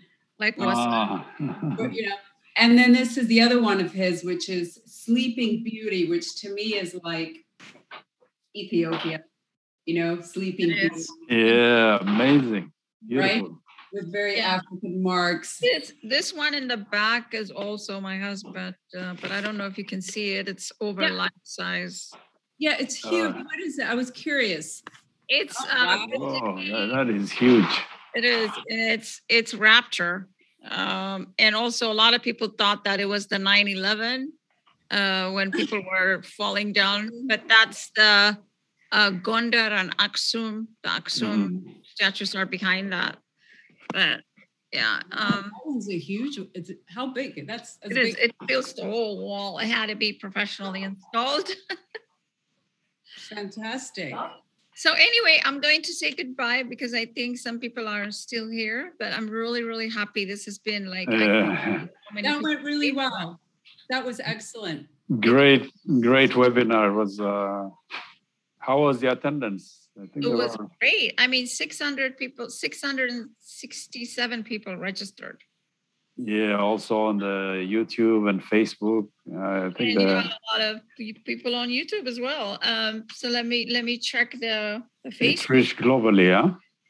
It was global. I mean, a couple of, the panelists joined us from Ethiopia. That was nice. So Lawrence Freeman was from Ethiopia. Yeah, he just was back a couple of days ago. But so he's back in the US now. He's back. So I see. EACC, we organized for him to go because there's no reporting that said otherwise. And so we try to do, we sent a couple of other journalists as well. They haven't published yet, but we sponsor that. We actually find journalists and send them. That was a good move, yeah. Very important. He was really good. Yeah, he's really good. He's really good to Ethiopia. So, and yeah, so great work. Huh? EACC is really doing amazing things. I'm so impressed. Silently, but they are very effective. They're very effective, really. I really love, so the Facebook streaming reached 7,225. That's huge. It is huge, the reach. So people may have attended momentarily or not. The active ones are 163, and we have 120 shares. Fantastic. Can you imagine? It doesn't. Later, no? Huh? Can't people watch it later? Yeah, all the time. Yeah. And then, yeah.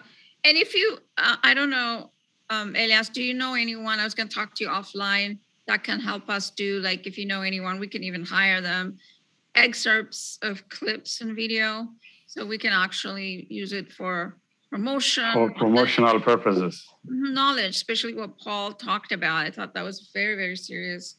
It was very incredible. And how do we fight sanctions? It's not just to have a webinar, but what are the actionable items? How do we go forward fighting sanctions? We need to focus on that. So his will be really, really good and valuable. Yeah, so let me know which excerpts you want. And Dr. Barre, okay. And John, I think. Separately. Phenomenal, yeah. Yeah. I think it's doable. I'll talk to my colleagues, especially our technical webmaster, see if he can excerpt these two or three videos like that. Oh my God, it would be wonderful. I don't know how to thank you, really, and we need to have a program together going forward. Next one's going to be hosted by you. We're all in this together, Aspan. Yes. It really touched me what you said about we want to fight for Ethiopia next, because we didn't go through it. This is an existential fight. I like what Diakon said. We are one people. Exactly. We are one blood. Eritreans and Ethiopians are the most related. Even they did a gene study, found out how closely related we are. It's just fascinating. It's just everything, our DNA, our blood, our food, our culture, our music, our clothes. It's one people, really. It's true. Separated by ideology. And sometimes times of crisis like this have an amazing way of bringing people together. We have also in our respective communities a lot of good bridge builders. Yes. Like you guys. No, I wouldn't be able to do, we wouldn't be able to do this with Gasha Lazar and Etietsege. Yes. They are the ones that actually good came people, to us. Really. Yeah. Oh my God, leadership wise. And I was invited to be a keynote speaker in one of their events in Oakland. I went there to visit the facility. The center, the Eritrean Cultural Civic Center. Yeah. Yeah. We had the annual celebration of the liberation. No, I missed that one. Okay, I was there. I spoke there. Yeah. And so how they found me was, it was interesting because Dina and I were the speakers for the March rally in San Francisco. Yeah, I was there. I saw you then. And so after that, I started actively tweeting. So I did the General Filippo, face. So I changed my icon to that, and I kept advocating and tweeting. And so a lot of Eritrean Americans started contacting me after that. Wait, what was it that made them contact you? General Filippo. General Filippo is the one that was mentioned by the Eritrean chief of staff was put on sanctions, Magnitsky Act sanctions. Yeah. Just a few months ago, I believe around August, was it? Or beginning of September? by the U.S. Yeah.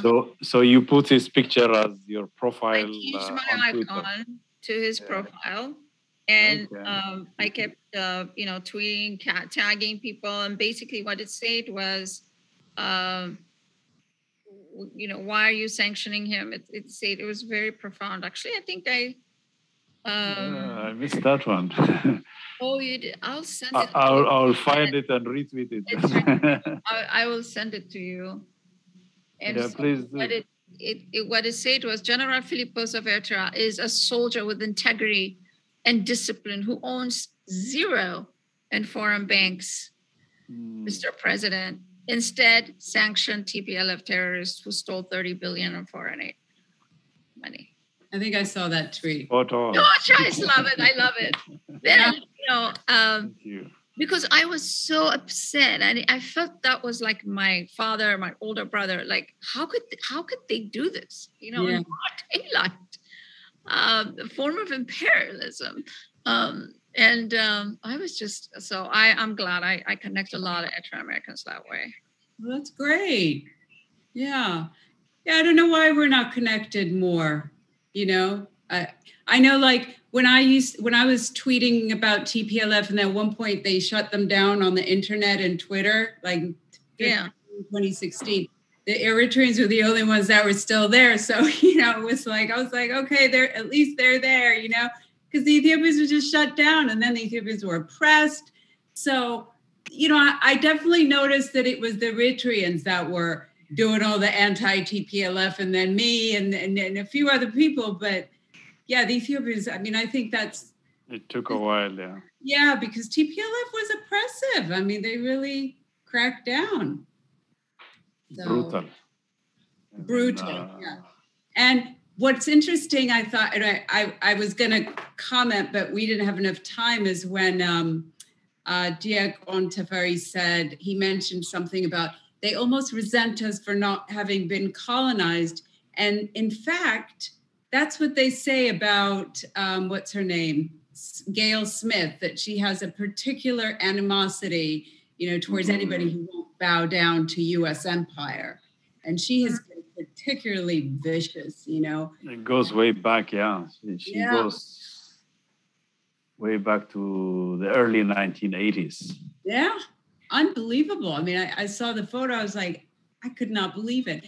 And Samantha Powers also, there's some articles on Counterpunch about how really disturbing she is, like her sense of megalomania and this whole sense of like the U.S.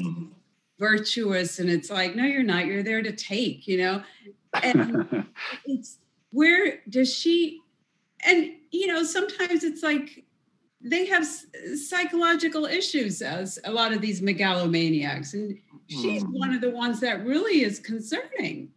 Yeah, you can read through that because you're an adult psychiatrist. You can tell, right? It's also written about, and I haven't read it because I don't have any, interest in her as a person, but that she's written about her anxiety disorders and her needing help. And it's like, yeah, no wonder, because it's manifesting as anxiety. But what it is that you have caused the death, massacres of children, and that's what I always struggle with. How do these people reconcile that? Madeleine Albright said, yeah, thousands of kids have died due to sanctions. Go ahead. I think we should. Okay. Are we still streaming? No, maybe I stopped my Facebook. Oh, I don't have Facebook, so. Oh, no, on okay, so on the Horn of Africa. Oh, well, I don't know. They would have to stop it. Let's see here.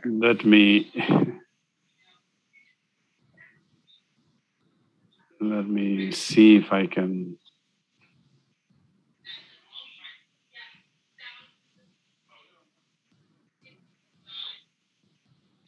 Anyway, that went really well, Asqua. I thought that was great. Good.